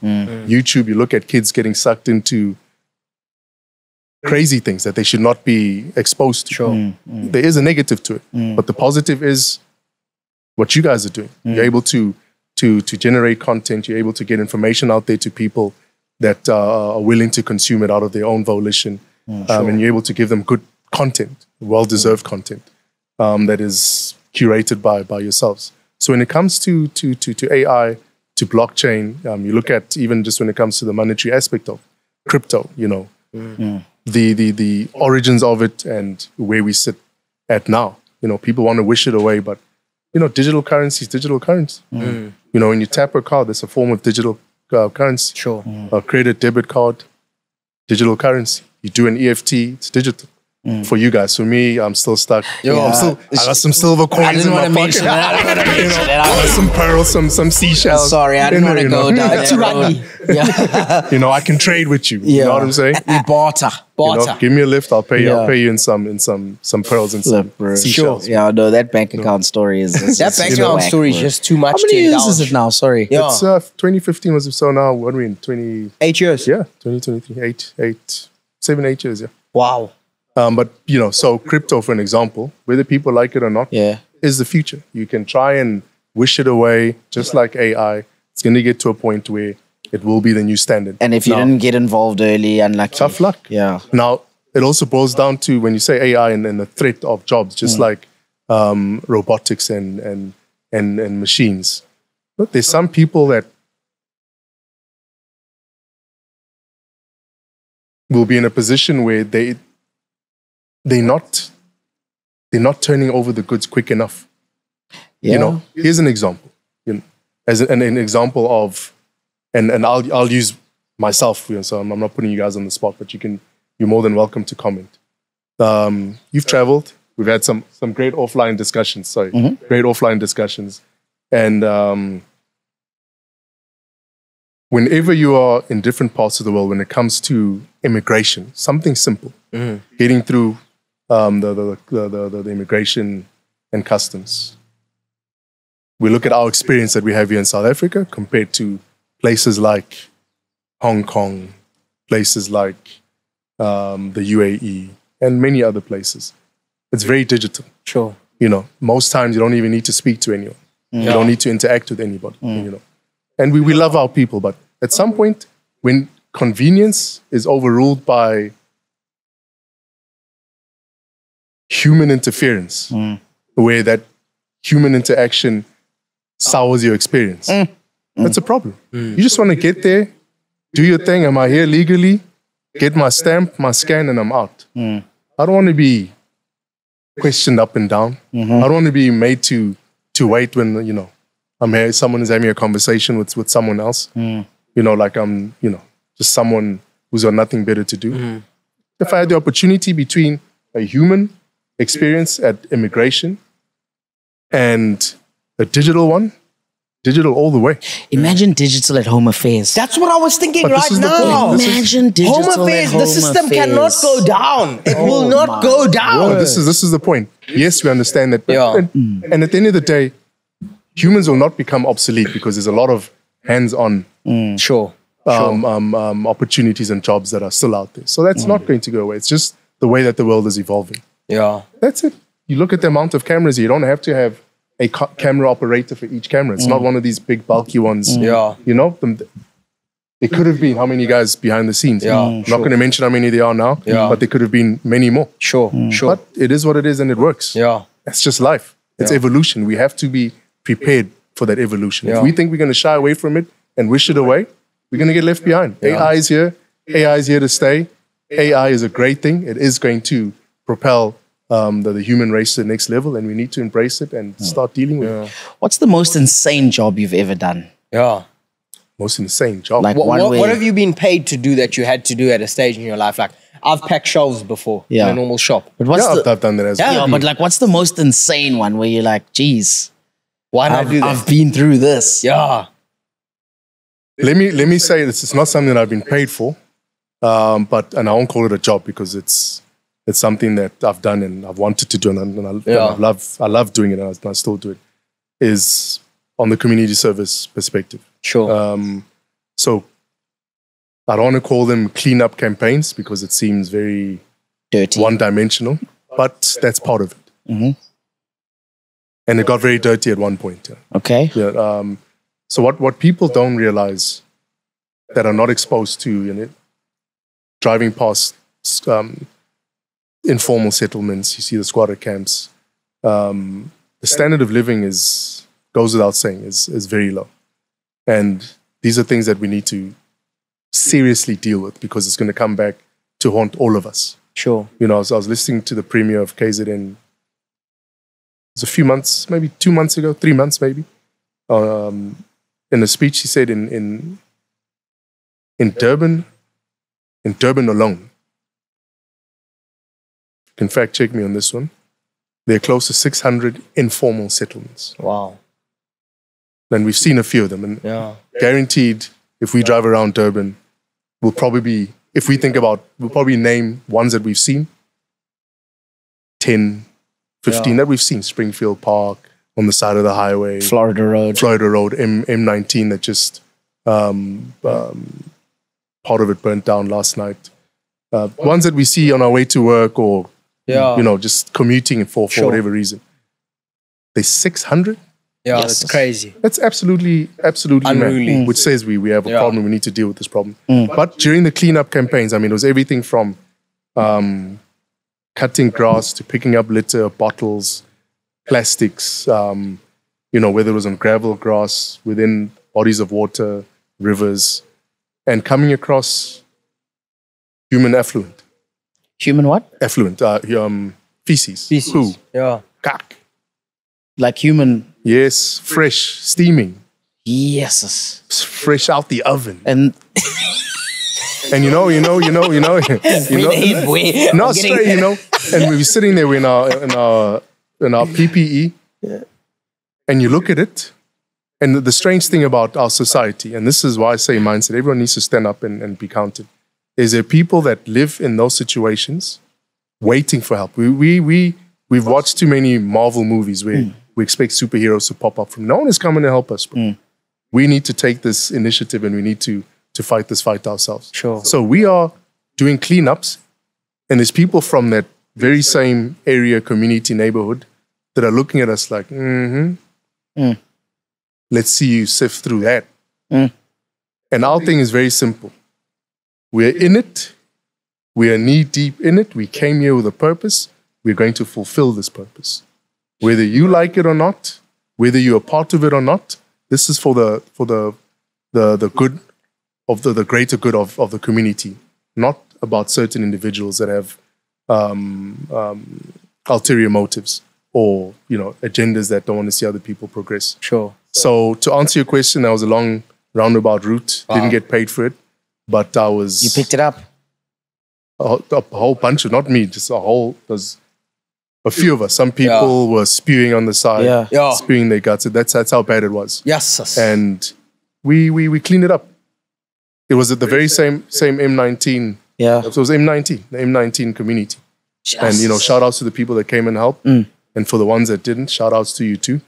Where do we find how do we help? Because on social media you don't actually have an Instagram page of your own. So how do we? I don't. Just like I don't have a bank account, I don't have a social media account. Yeah, let's just keep I'm losing in life. Zuckerberg also. Sorry. I'm taking hours. But no, that's been deliberate. At some point I will embrace it like everything else. Yeah. But I've been comfortable enough to. I like looking around. I like experiencing. I don't like being in my phone all the time. And the phone distracts us from a lot of things. 100%. We've got games in our phones. We got our emails. WhatsApp. Okay, it's a form of social media, but I mean, for me, it's a messaging tool for me, not social media. So we get sucked in by the daily routine of operating. So the other stuff, I try to stay away from. Yeah. So how do we know there's a cleanup Don happening in the M19? Like how do we know so we can be like, hey, Flip, let's go? Or should we just be cleaning up anyway? Thank you very much. That's exactly what Duduzane's trying to say. That's what he's trying to say. He's trying to say, you should just be cleaning up anyway. Simple stuff. Regardless. It's our environment. Because what happens is you've got these communities on the river, all the way upriver. You know, a lot of people who may not take interest in topography and geography will be like, whatever. I ride in my spare time in the bush, quad bikes, two-wheelers, scramblers, whatever. And you get a different perspective in the bush compared to driving on a tarred road or at most times even on a gravel road. Being in the mix, you realize the stress that we're putting on our environment. And people say, no, this is coming with this tree-hugging mentality. No, guys, if we do not deal with the issues of recycling, keeping our environment clean, environmentalism, and that whole thing, we're going to have a problem. Not even we're going to have, we do have a problem. So by the time we see plastic bottles flowing into Blue Lagoon here in Durban, and there's different parts of the country, Margate, you can go down to Richards Bay, you can go all the way to Plet, Neisner, wherever it is. You've got communities living on the Umgeni River, as an example, 50, 60, 100, 200 kilometers upriver. Informal settlements. Parts of the rural areas, if you look at some of the rivers that exist further up north, the North Coast, for example. That problem starts upstream. By the time we see it down here by Blue Lagoon flowing into the ocean, we've lost 100, 200 kilometers of dealing with the problem. So now we need to engage with these communities, the M19s of this world and others, to say, guys, we understand that there's a housing issue that will be dealt with within a certain space and time. A lot of it is beyond our control as ordinary citizens, but we'll get there. How do we start dealing with the issues of recycling? There's companies that are doing some amazing things, but it's not enough.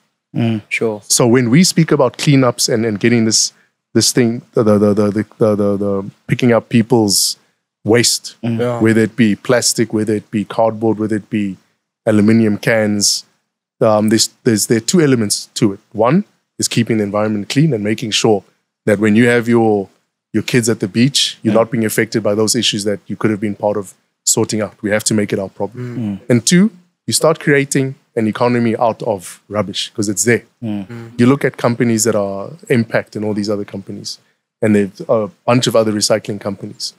We see guys picking up cans, picking up bottles, pushing those trolleys, X Games on the side of the highway, rolling down like they are Tony Hawk on these boards with the big white bins. These guys are making money. That's how they make an income. To us, it looks like guys that are holding up traffic, but to them, it's an income. So the people in those very same communities can turn it around and make a business out of environmentalism, if they really want to do so, because it's there. So it's. I know we've gone off topic a bit, but that's a job that it was a very difficult thing. There was that 5-second pause where it was like, but if we're on a mission, and we're gonna get to that clean ground, and we got to that clean ground.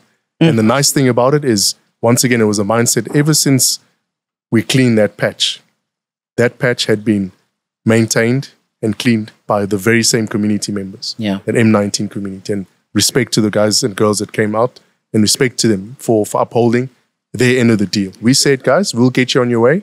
The maintenance is up to you guys. And there's many other communities that we've worked with and they've done so. It's about setting the example and hoping that others start to follow. They will. It's more like action, They will, because it's one. That's why I keep. The only thing I'll say, if I say to people, is just, you need to stand up and be counted. They will. Because once again, you're a product of your environment. If you are, because a new norm. So imagine a kid that's born in a shanty town. Playing soccer on rubbish and broken bottles is that's normal to them. Yeah. When you take them and they play on some of the fields that may be within the inner cities or some of the schools, they'll be like, wow. Yeah.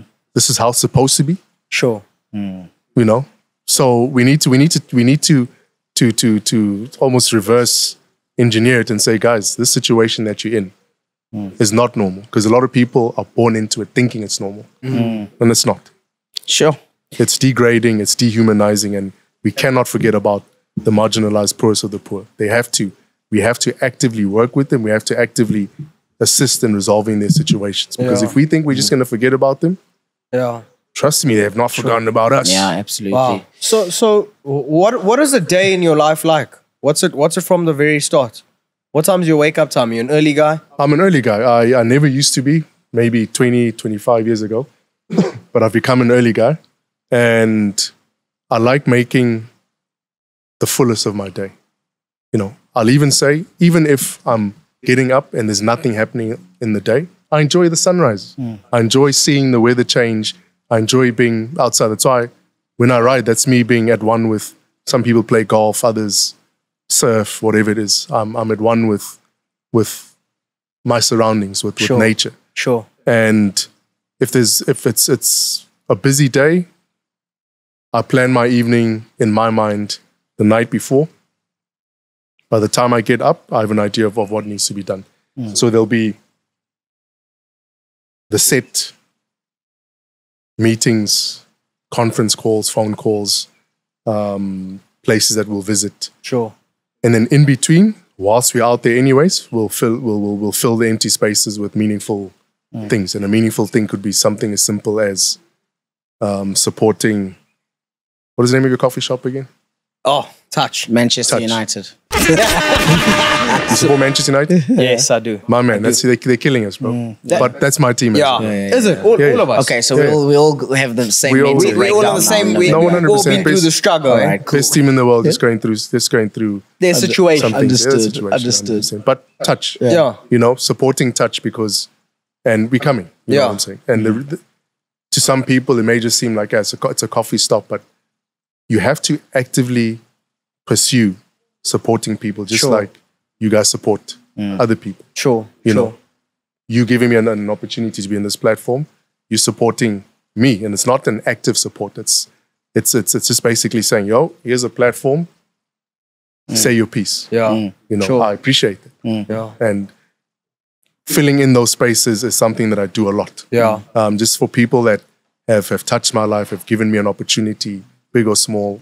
I'm big on reciprocating. So most of my filling in the daytime times is spent on doing those what I believe are meaningful things to me. Maybe not to you, but to me, it's meaningful just to say, I see filling your cup. Yeah, I see you. I respect you. You know, you've afforded me the respect, and it's the least I see you into boxing as well. You feel like it gives you a certain type of discipline in your day-to-day life? No. Yeah, the boxing is purely for the day. We're in Parliament. We're going to whip a lot of dudes' ass. That's the only reason I'm boxing. Everybody's going to have their boxing gloves. Wow. Anyone can get it. Anyone can get it. White shirts. Whoever believes has got it, let's go. It's not going to be fight, eh? No, I'm playing. I'm playing. But if it has to happen, we're good to go. The fight game in general, you know, there's different disciplines, but the boxing, I particularly enjoy because I followed it for a long period of time. I enjoy the training, the training regimen. I enjoy the conditioning. I enjoy the mindset. I enjoy the discipline that it brings, and also being able to protect yourself. You know, we're not out here professing to be stone cold killers, but you know, you're not just going to run up on us and think you're going to have your way with us. There will be a fight, and it's going to be a fight that you will lose. That's just it. Even if we lose, we still win. That's just what it is. You know what I'm saying? So,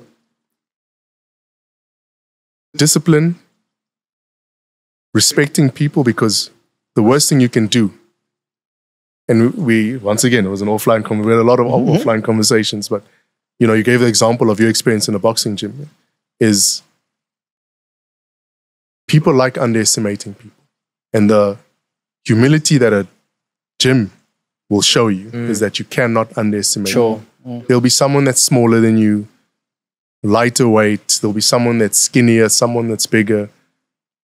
Means nothing because it all boils down to skill set and how you develop those skill sets. Sure. And how you discipline within developing those skill sets. 100%. That's just what it is. So that's my takeaway from boxing. Besides the entertainment value of it, it's what it does. And I always use the example of in my view, you know, and you can hold me to it.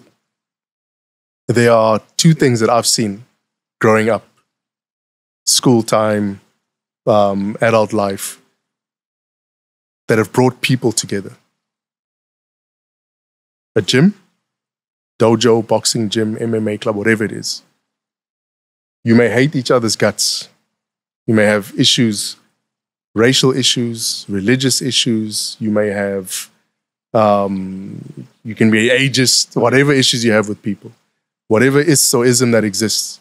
Once you're in the gym, whether you are a CEO of a Fortune 500 company, a listed company, whether you are an influencer who's got millions of following, whether you are a housewife, a high school kid, whether you are a kid from a shanty town, an informal settlement that's just seeing that as your way out. Once you step into that gym, you're all the same. The trainer teaches you, whether you call him coach, whether you call him sir. Oh, here we go. Sir. You are all the same person in that gym. 100%. From the time that first bell goes until you leave. You may not sit in the same spaces, but you're breathing in that same sweaty air. You're sweating all over each other when you're sparring, but there's bodily fluids being exchanged. The only other time I've seen people coming together and not having an issue with the dynamics that I've spoken about, and I don't smoke or drink, but I've been in situations where I've seen people doing things, is smoking a blunt or smoking a blunt, meaning a joint, which is legal now, so I can say it. Recreational, don't sell it, consume it. Please. And it's good for medical benefits if it's used the right way. And smoking a hookah pipe. People will pass that wet pipe around, people will hold it and do all sorts of funny things. Yeah. But, you know, it brings, it's strange, but those two recreations somehow break down barriers. Yeah. But the main one is I use the smoking, the joint and the hookah as in jest. I say in jest, but the gym, I've seen it humbling people, and I've seen people who are PhDs learning from someone who hasn't gone to school. Bro science. Yeah. Learning the sweet science from someone that hasn't gone to school. Sure. Yeah. Wow. Do you have any regrets? Yeah, but a huge regret though. Woke up this morning, I decided to wear this jersey. If I knew you guys were going to have 50 degrees, Baba. Yo! The heat is I rocking. can't wait. I must have dropped maybe 4 kilos. I thought you had a bulletproof vest on it. Yeah, I also thought it was one of those. I thought it was strategic. I thought, no, this guy's coming. Like, yo, I'm going to meet Winston's cats. Yeah. No, I was like, yo, that's my regret for the day is I'm a bit warmly dressed. The weather's been unpredictable Very much recently. so. You look at that your weather reports. Yeah. You know, they've been Up and down. Yeah. So I just thought, you know what? I don't want to be that guy that wishes he wore something warm. Now I'm that guy that realized I messed up, B. But regrets-wise, with everything that's happened, my association to my former business partners, the family that I've been born into, the trials and tribulations that I've gone through, the situation I find myself in, insults, ridicule, negative comments, positive comments, love, admiration, adulation, disrespect. No regrets, bro. If I had to do it the same way, I'd do it all again. The country I was born in. Really? All again. If that didn't happen, man, I wouldn't be sitting with you, Chucks. I wouldn't be sitting with Josh. Sure. I wouldn't be having this conversation. It would have been a completely different story. What that story would be, I don't know.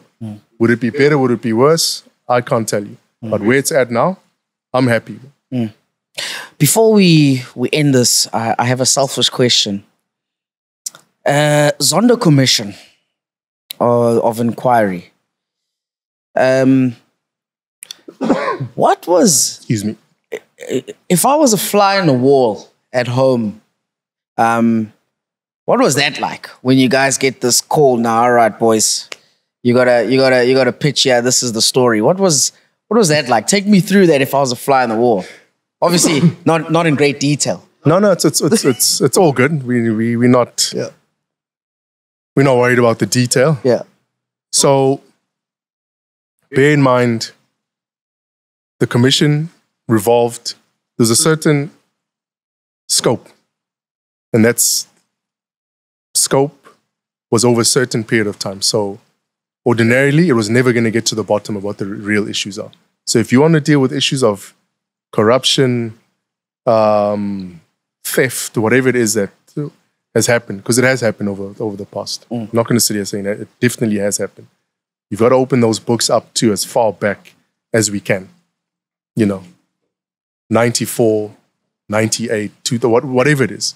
To go from that period, let's call it 2020, 2021, and track it back to one administration. So let's call it 2010. You're not going to get to the bottom of anything. So what happened is you revolved this whole commission of inquiry around 5 role players, being the president at the time, Jacob Zuma, 3 Gupta brothers, and myself. And then everyone else that was alleged of being within our system of patronage, which is the biggest load of rubbish, as we can see. People have said all sorts of crazy things. The first time I came across the allegations was, excuse me, mid-2015. Okay. So by the end of by the fourth quarter, December 18th. Okay. December 18th, if I remember well. That's when I got my first notice of bank closure. So that was as a result of the allegations. So there are legal processes that happen, legal challenges, court cases, which I've appeared. Anything that I've been accused of, I've appeared before a court, independent court, before an independent judge, before independent prosecutors, and I've done the dance. And I've been found not guilty on a lot of my cases, and on some of my cases, and the other ones that they were taking chances on were thrown out. The only point where I realized now this is a bit too much is they were running a 3 concurrent processes. The one was a parliamentary inquiry, so they wanted me to go and sit in parliament and answer for my supposed or alleged transgressions. At the same time, there were court cases running in court, so it was before a court roll. And at the same time, there was the Zondo Commission of Inquiry that wanted me to come and appear. And I said to my lawyers, guys, I can't go to everything, right? The parliamentary inquiry is one thing. We'll deal with that, which I believe is a bit unfair and was a bit premature, but it is what it is. It didn't happen because I think they realized that. But if you look at the Commission of Inquiry and the court cases that were running concurrently, I'd said, and this is a fact as per law, a Commission of Inquiry is a body instituted to get to the bottom of any wrongdoing, and that Commission of Inquiry will recommend a prosecutorial process. So now you go to the commission. In the absence of a court case, if they found there's enough evidence for you to be prosecuted, they recommend it to a court. I was already in court, so I'm like, why am I going to I was in Dubai at that time. Why am I going to a commission of inquiry? I'm double-hatting. Yeah, 100%. Yeah. Nah, but the commissioner was adamant. He was like, you've got to pop through, or else we'll hold you in contempt of the commission. And at that time, I was living in Dubai. I was out of the financial system here. Got a family to feed. And I'm like, I can't be doing this up and down story. And I traveled twice to South Africa, and the case was, the appearance was postponed literally the morning of when I was supposed to show up. And I'm like, okay. So eventually it happened. And if you were a fly on the wall, the only thing that you would have heard me say is, I'm happy this time has arrived. Really? Yeah. Because what the powers that be within the legal system, within the political system, within the economic system, didn't plan for is for some of us rocking up to the commission or to the court cases because we are labeled fugitives. We're hiding out in the world. We're throwing these allegations into the space. No matter how much I defend it via interviews or through my lawyers, it's like, hey, that means nothing unless you're in front of a judge. Your word is as good as anyone else's. Sure. So they didn't factor me coming back to South Africa because of whatever reason. Yeah. And I came back and I was given the treatment at the airport, at the courtroom, and the whole time I was smiling. Yeah. I'm like, as much as this is degrading and as much as it's dehumanizing and as much as it makes me just look terrible, I'm going to have my day in court. Just like they wanted me to and just like I need. Yeah. As much as it's costing me an arm and a leg and as much as it's costing me time, knowing that they know that I'm not guilty of these transgressions, I'll have my time. And I've had my time. Yeah. We're sitting in 2023 now. My accounts haven't been open. I'm as innocent as they come. Sure. I've made mistakes in my life, no doubt, like every other human being. But you're alleging me of stealing from people. That's something I've never done. And I never will do. If anything, the very same people that are accusing me of theft are stealing, have stolen from me. At some of the biggest companies making meteoric rises. A uranium company that was listed on the stock exchange broke into the top 50 of the main board on the JSE, which was never done by a young black dude. That was yours. That was us. Oak Bay Resources, look back at it. It's a fact. They can't take away from it. Damn it. You look at the coal mining space, we were aiming to be, if not the largest, the second largest coal mining producer in the world. That was our aim. And merging these two companies and making it one of the biggest resource companies that existed in the world. That was our plan.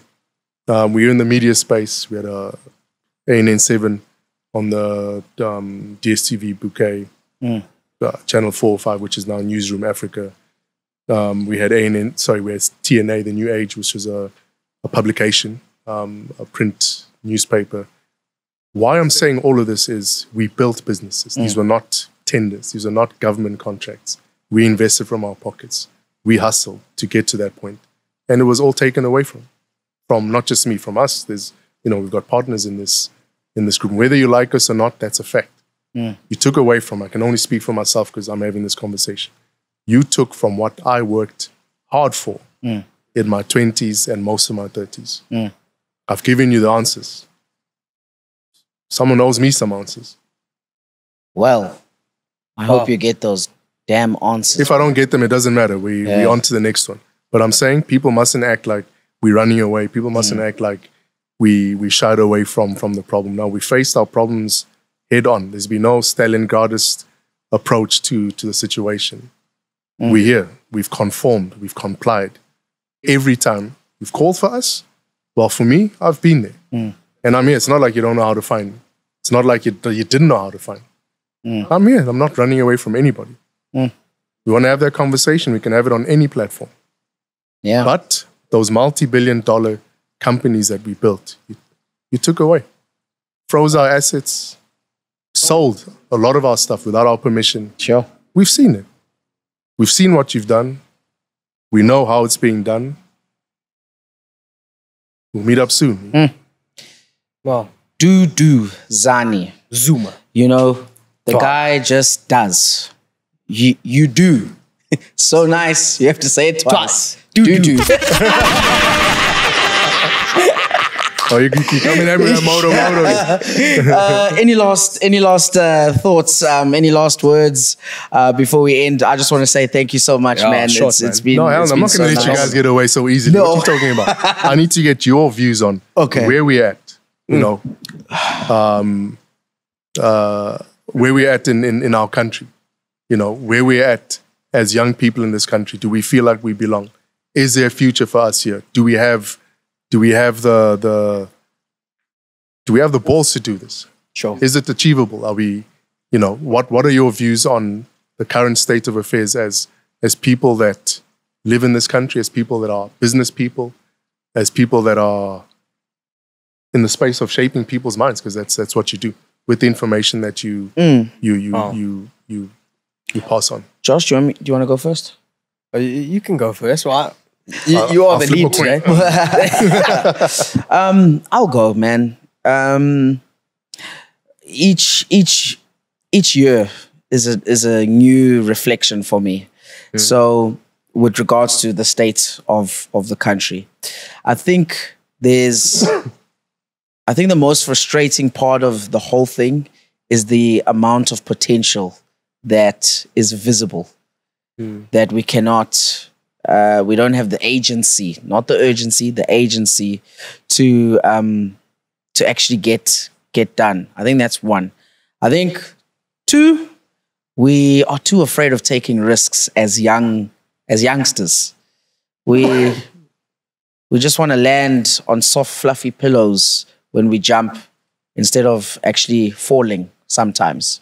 We don't want to fall. But three, this country is beautiful, man. Yes, sir. Like visibly, Sure. It's gorgeous. Yes, sir. Yeah. And I think there's so much more we can do with it. That's where I'm sitting. That's where I'm sitting right now. In terms of the future, I don't know what the next 5 years looks like. I can only tell you what I'm doing tomorrow. Playing golf. And I'm playing golf. All right. And you? Look, Nice. man. That was dope. Thank you. Thank you. I've had the privilege of working at a big corporate for a long time in my life, and having the privilege of starting my own business as well, and having the ability to travel abroad and chat to other like-minded people. Yeah. I've come to learn a lot, and majority of the people who live abroad are more patriotic about South Africa than some of us South Africans. And that always gets to me, you know? When you travel across and you're like, wow, this is such a beautiful country. And someone says, where you from? And you say, South Africa. And they say, whoa, I've dreamt of coming there. It's on my bucket list. It's on my goal. And every single European you speak to, they say, oh, I'm coming to Cape Town for the summer. I'm coming. Why are people coming here? What's so nice about this place? And it always goes back to the simple phrase of the grass is never greener on the other side. It's green where you water it. And I believe that if we continue to water this grass that we're on, we'll have the best garden in the world. And I've seen it with the way I've conducted business and the opportunities I've had with business. I feel like it's like no other country in the world, you know? Go to Australia, you've got to ask permission to have a barbecue. Your neighbors, you know? You've got to notify them that you're cutting the grass, you know? You've got to notify them. But in South Africa, you can make a plan. Side of the highway, you pull up, chief. Pull up, you know? Portable price stand. That's what I'm saying. There's no place like this place. Nah, true Hey? And from everything I've gathered and my life experience so far, I believe that more young people in more high places will be a better South Africa. Because a lot of us, I can't say we've forgotten the indiscretions of the past, but we're at a place where we want to make better with what we have for not only now, but for the future, you know? It's like we're planting a tree, knowing that we may not sit in the shade of that tree ever, but we want that tree to be there. Absolutely. So I believe that a lot of us and many of us in this room here have the same mindset, you know? We want our kids to benefit and we want to live in a better South Africa. And I think we can. No, yes, we can.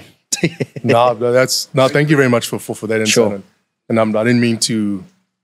I'm telling you, I took a liberty there, but I didn't. This is our show. I just wanted to hear that. Sure. Whatever the viewpoint was, because what happens is we all feel we have something to say, and we think our viewpoint is the only viewpoint. It's important to get different viewpoints from people sitting on the table, because more than anything, I mean, just off air, the people that know you best will know you, and to the people, to the viewers on their exposure to you. You guys have a certain outlook on how you phrase your opinions. Sure. And it's a refreshing outlook. And I needed to hear that from myself on camera, because we have a lot of discussions behind the scenes. Some wild boys, but anyway, we'll get to that. A lot of discussions behind the scenes. And it's important to have these viewpoints put out there. And once again, for the mindset change, because a lot of people live in the doom and gloom. The patriotism is missing, and that's the one thing that especially Josh keeps touching on, is the patriotism thing. And unfortunately, for a lot of people who have not traveled, they don't understand that we live in paradise here. Paradise. Paradise. Bro. Awesome. Thank you so much. Favorite sporting brand? Favorite sporting brand? Nike. Puma. Checks over stripes. Favorite football player? American football. American football. I don't watch American NFL. football. Well, the only one I know is Brady. Tom Brady. Yes. Oh, well, we all know. And then Odell, Beckham. OBJ. Jr. Yeah. OBJ Jr. Yes. Well, I like Marshawn Lynch. I like. Yeah. Soccer. Favorite football club? Manchester United. There's no other team in the South world. Africa. South Africa. Yeah. Amazulu. Golden Africa. Arrows. No, you've got to choose one. No, we think ethnic mobilization. No, man. Ryan Moon. Golden Arrows. Golden Arrows. Golden Arrows. Kaizer Chiefs. I'm a Kaizer Chiefs. You're Chiefs. Kaizer. Okay. Well, if you have to choose between those two. Yeah. Favorite musical artist, whichever genre. Wow. Sure, guys. I don't think many people know Kanye this. West. Kanye West. Kanye West. I've got a few. I like Meek Mill, but Kanye West is the man. We're not gonna restrict you, sir. I love Yeba Smith. You like Yeba? I don't know if you guys know. Yeah, I know. She's got that song on Drake's album as well. She's got it on Drake's album. Yeba's Heartbreak. Yeba's Heartbreak. Yeah, but you must listen to her own songs. Yeah. And Lauryn Hill. I love Score. Who? Score. Hans Zimmer. I don't know. Oh. If you watch those movies, Batman and stuff like that. Okay, and then I'm done. I won't give you any more. Okay, so and you? What are you listening to? Right now, I'm listening to... There's a new 2 Chainz, Lil Weezy out, Lil Wayne. You like Lil Wayne? Yeah, Lil Wayne. Oh yeah, we shaped we spoke about this at the time. Yeah, he shaped the whole generation. Lil Wayne, most definitely. I keep going back to Michael Jackson, man. Wow, MJ, what a man! I keep flipping back. I can't help it. What's your top 2 there? I'm enjoying Central C, man. I like a lot of the UK stuff. Central C. Yeah, I'm enjoying Central C. You know, Central C said something remarkable at his last show, right? He said, there's a lot of people here right now that believe in me. But 5 years ago, nobody did. But there's one person here that did from the start, and that's my teacher in the front row. Oh, wow. Yeah, he said that was the only person at school that never degraded him, But I was like, wow, and she was there at the front row. Crazy. Yeah, Central's amazing. Central C. No, I'm liking the UK What stuff. about Dave? I like Dave. Santana. Dave is out there. He's up there. I mean, he's a proper lyricist. I'm definitely on the lyricism. So you're a J. Cole guy as well? I like J. Cole, but I wouldn't say that. I like what he's doing, but I wouldn't say that he's my guy. I'm liking what Dirk is doing. Nice. Yeah, I'm liking what Dirk is doing. Lil Baby. Lil Baby. Yeah, can't go wrong with Lil Baby. He's got the anthem. Yeah. Lil Baby. Favorite author or favorite book? Ooh. Full Night. Shoe Dog. Favorite book. And it's recent. Atomic Habits. That's my favorite book at the moment. Really like that book. Teaches you different ways to try to change some of your behaviors in terms of habits and making things more of a lifestyle instead of a diet or whatever. So yes, I'm enjoying we spoke that about book. that, eh? Yeah. Lifestyle. Yeah. For my side, End of Power. The End of Power by Moises Tam. Yeah. Moises Tam. The book is basically, it chronicles what power is in modern day in relation to what it was historically. Sure. And how over a period of time, absolute power has waned away. Yeah. Because of the conduct of the people in positions of power. So not just political, so not just presidents and ministers and the big NGOs, but also people in the private sector, decisions that they've made, the big companies, the big corporates, CEOs, the MDs, the CFOs, the marketing gurus. It speaks about the scandals, the corruption, the decision-making that's led to oil spills and all sorts of things, but basically saying how power, which was once centralized, has been forced to be decentralized. So now you have, that's why, you know, the boards and committees and oversight bodies, and I was just like, oversight body after the next, purely to keep the people in power in check. But the End of Power speaks about how absolute power that's been corrupted has led to the situation which we're in. And I mean, you can read that book at any time and it'll be relevant to that time. In my politics year, our lecturer started with, absolute power corrupts absolutely. That was his line. I wonder where he got that from. What, you did Paul 101? Yeah, Paul 101 standard. I also did Paul 101. No, it's an old. Yeah. I forget who came up with that saying, but it's a well known. What are you watching on Netflix these days? I've been put onto, so I haven't been much of a of a series watcher. Yeah. I enjoyed Narcos Mexico. Ooh, there we go. There's right there on top there. Pablo Escobar. You know what I'm saying? And, you know, shout out to your stories of your immigration issues. Yeah. When Josh travels, they think he's a narco boss. They pull him into the essay. Essay. This way, sir. Yeah. I enjoyed that. And you watch Peaky Blinders? No, I didn't. Oof. What I'm watching now, Brilliant. And I've been pushed for years to watch it and I didn't, but I'm on it and I'm enjoying it, is Power. Oh. I actually watched Power. James St. Patrick. I watched Power Force first. Yeah. And then now I'm watching Power. All the others. Yeah. Amazing storyline. It's under the and that's 50, 50 Cent. No, it's unbelievable. Amazing. And what else have I watched there that's been... Game of Thrones? Been a fan? No, I didn't get into that. Not you?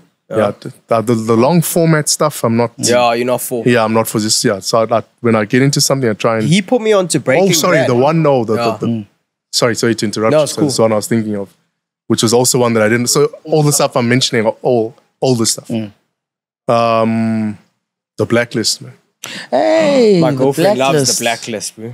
Yeah. That's that guy who's like well connected with the underworld. Raymond Reddington. Unbelievable. But also one of the things I'm like, I've watched the first 2 seasons of it. Top notch. Guys, I'm rewatching series because there's nothing nice anymore. This guy has a problem though. So he will tell you to start a series. You start it. Now me and you be on season 4. He hasn't started it. Oh, but he passes us. Yeah. He passes us. He makes the time. He makes the time. And he'll tell you word by word. That's his standing problem. in a supermarket queue is watching. Straight up. You guys, you must try out The Mentalist. Okay. I watched that one. What about... I'm watching it again. And Dexter. And Breaking Bad goes without saying. That's already there.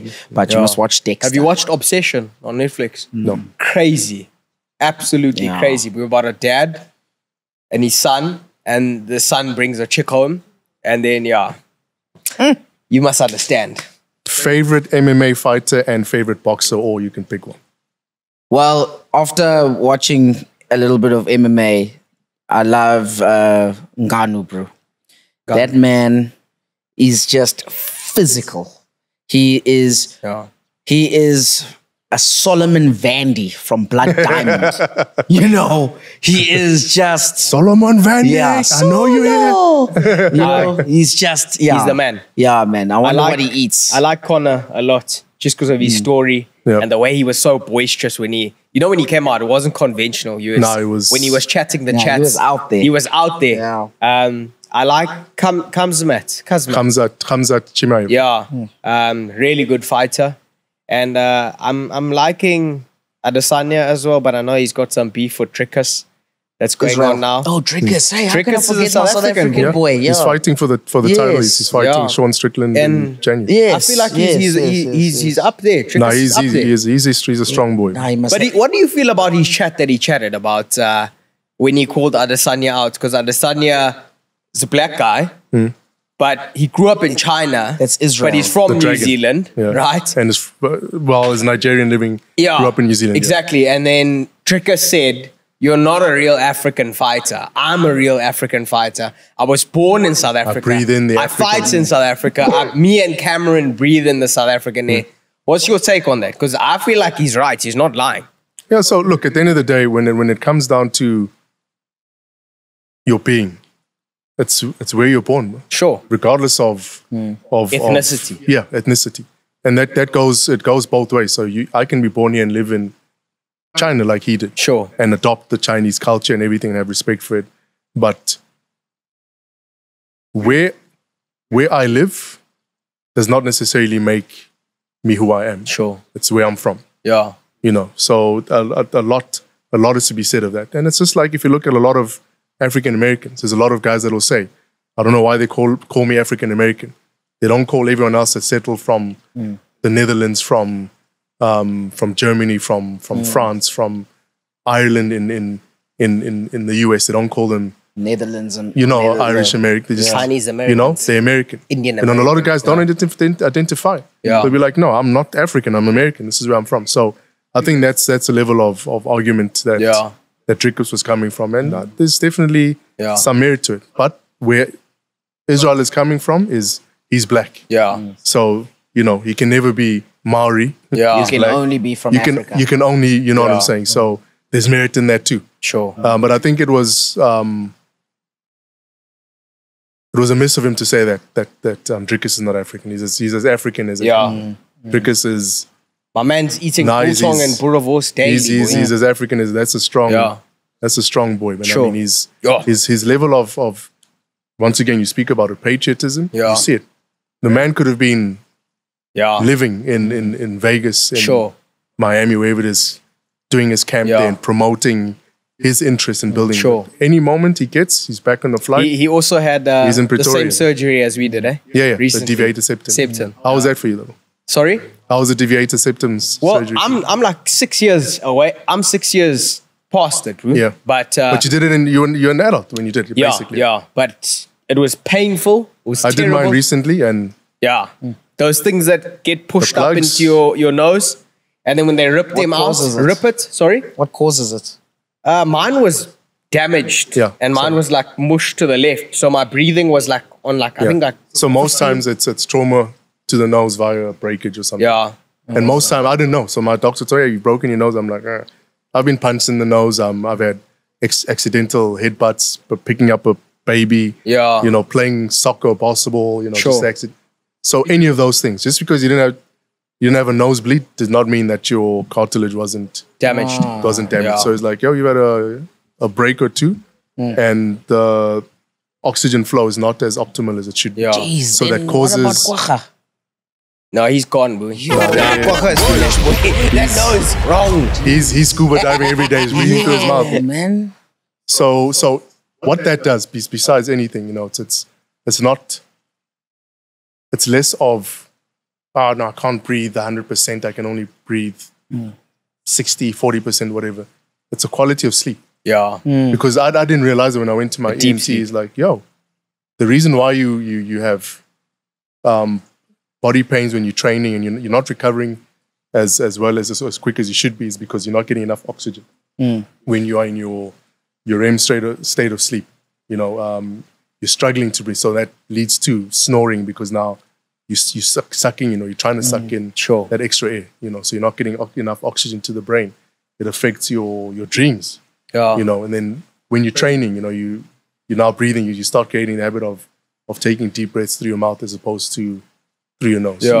So it's all those sorts of things, and as you recover, the further in the recovery you go from the day of operation, you start realizing the small things. So you're like, actually, that's a big change. A very small thing, but it's made a big change. But it's a gruesome recovery. Yes.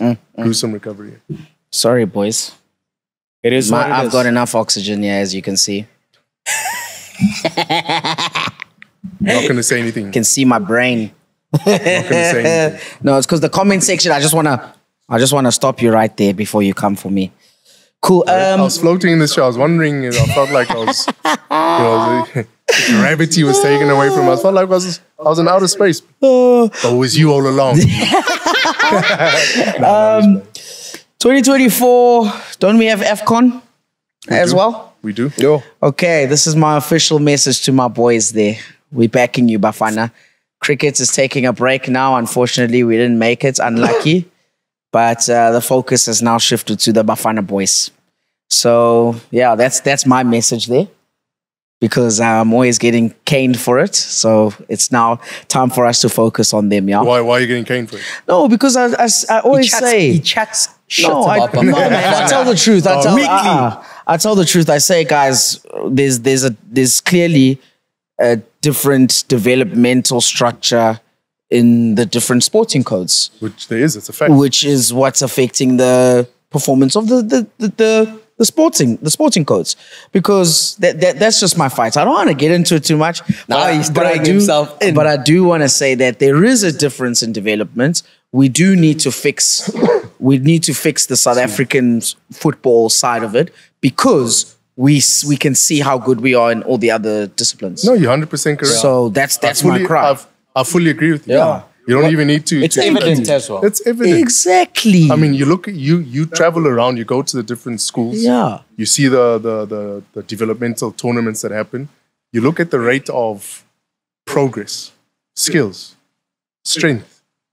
It's not where it used to be. That's a fact. In comparison to where the rest of the world is. Exactly. You look at our league, something as simple as flipping through the channels. You can see what a good game of soccer looks like and what an average game of soccer looks like. Exactly. And once in a while we have great games of soccer in South Africa, but most times they're bad. True. It's not at the level that it should be. And all I want is for them to tell us how we can make a difference. But it's management. It's like everything else. It's like our government. It's like our different sporting codes. It's like our schools, universities. It's like our homes. It all boils down to management. Well, then I'm sure. And you don't have to be mismanaging something for it to go wrong. Your management skills are not up there. Yeah. Exactly. Sure. And then that's across the board. But anyway. Fix South Africa as a whole. Bafana, the Proteas, let's get it going. Proteas, they did well, man. I mean, unfortunately, Mupavs. So the tag still stands. What's that? I don't want to say it because they'll be like, no, the chokers tag. No, I don't think so. What? I don't think the chokers tag. We haven't made it to. No, we chokers, boy. No, I don't think so, guys. Semi-final. I think in this instance, I disagree. Terrible here. I disagree, man. We bad. They played well. They're a very good showing. I mean, Quinton. He played so well in the couple of games, but other guys were supposed to take us home. They should have dropped our captain as well for the semi-final. He was injured. Fitness, It happens. And we have a good number one. But the argument would have we won? Okay, Siakolis should have dropped him. He had a knee injury. Yes, you see now. But I mean, with Timber, he wasn't fit for. Remember last year they dropped the chick from the semi-final for the Proteas because she didn't pass her fitness test. Mm-hmm. They dropped her, but Bavuma wasn't dropped, and he obviously played. And the guy didn't make over 30 for the whole World Cup. You've got to drop players on form. In the final, he went out. You got to drop players based on form, and you've got a guy replacement Hendricks, who did like Riza scored like 98 in 2 games. Why wasn't he given a run? Okay, so he should have been given a run, but we were in the semis. Yeah. We were happy to be in the semis with the Box. So unfortunately, we didn't make it through, guys. That's just my. The better team wins, boy. Yeah, only for India to win. On to the next year. We'll get back to it. Yeah. Sweet. Our cameras are overheating. I hope you can still see us. Is it because we look good or because of time? Shout out to Dane. Shout out to Dane Holmes Production. Holmes Production. Filmed by Dane. Filmed by Dane. Guys, Dane, all the reels you see are just made by him. He is phenomenal. Thanks. Great Dane. Yeah, the Great Dane. Great Dane. Thanks for the support, guys. Thank you for coming and giving us some of your time. We really appreciate it. We do. All the best for the future, and hopefully we can meet again. I mean, that'll be pretty cool if we can get a status update. Come in a touch. Yeah. We need a status update. If there's any campaigns that you're doing, I know you don't like speaking about them, but he can speak about them for you. So you tell us. No, it's just, and we get it moving. Get in where you fit in. I think that goes just from a change perspective. And once again, don't think of it as politics. Just think of it as your human duty. Yeah.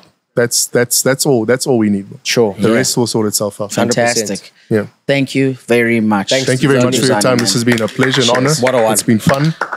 I'm being clapped off because I'm talking too much. But no, thank you very much. Appreciate it.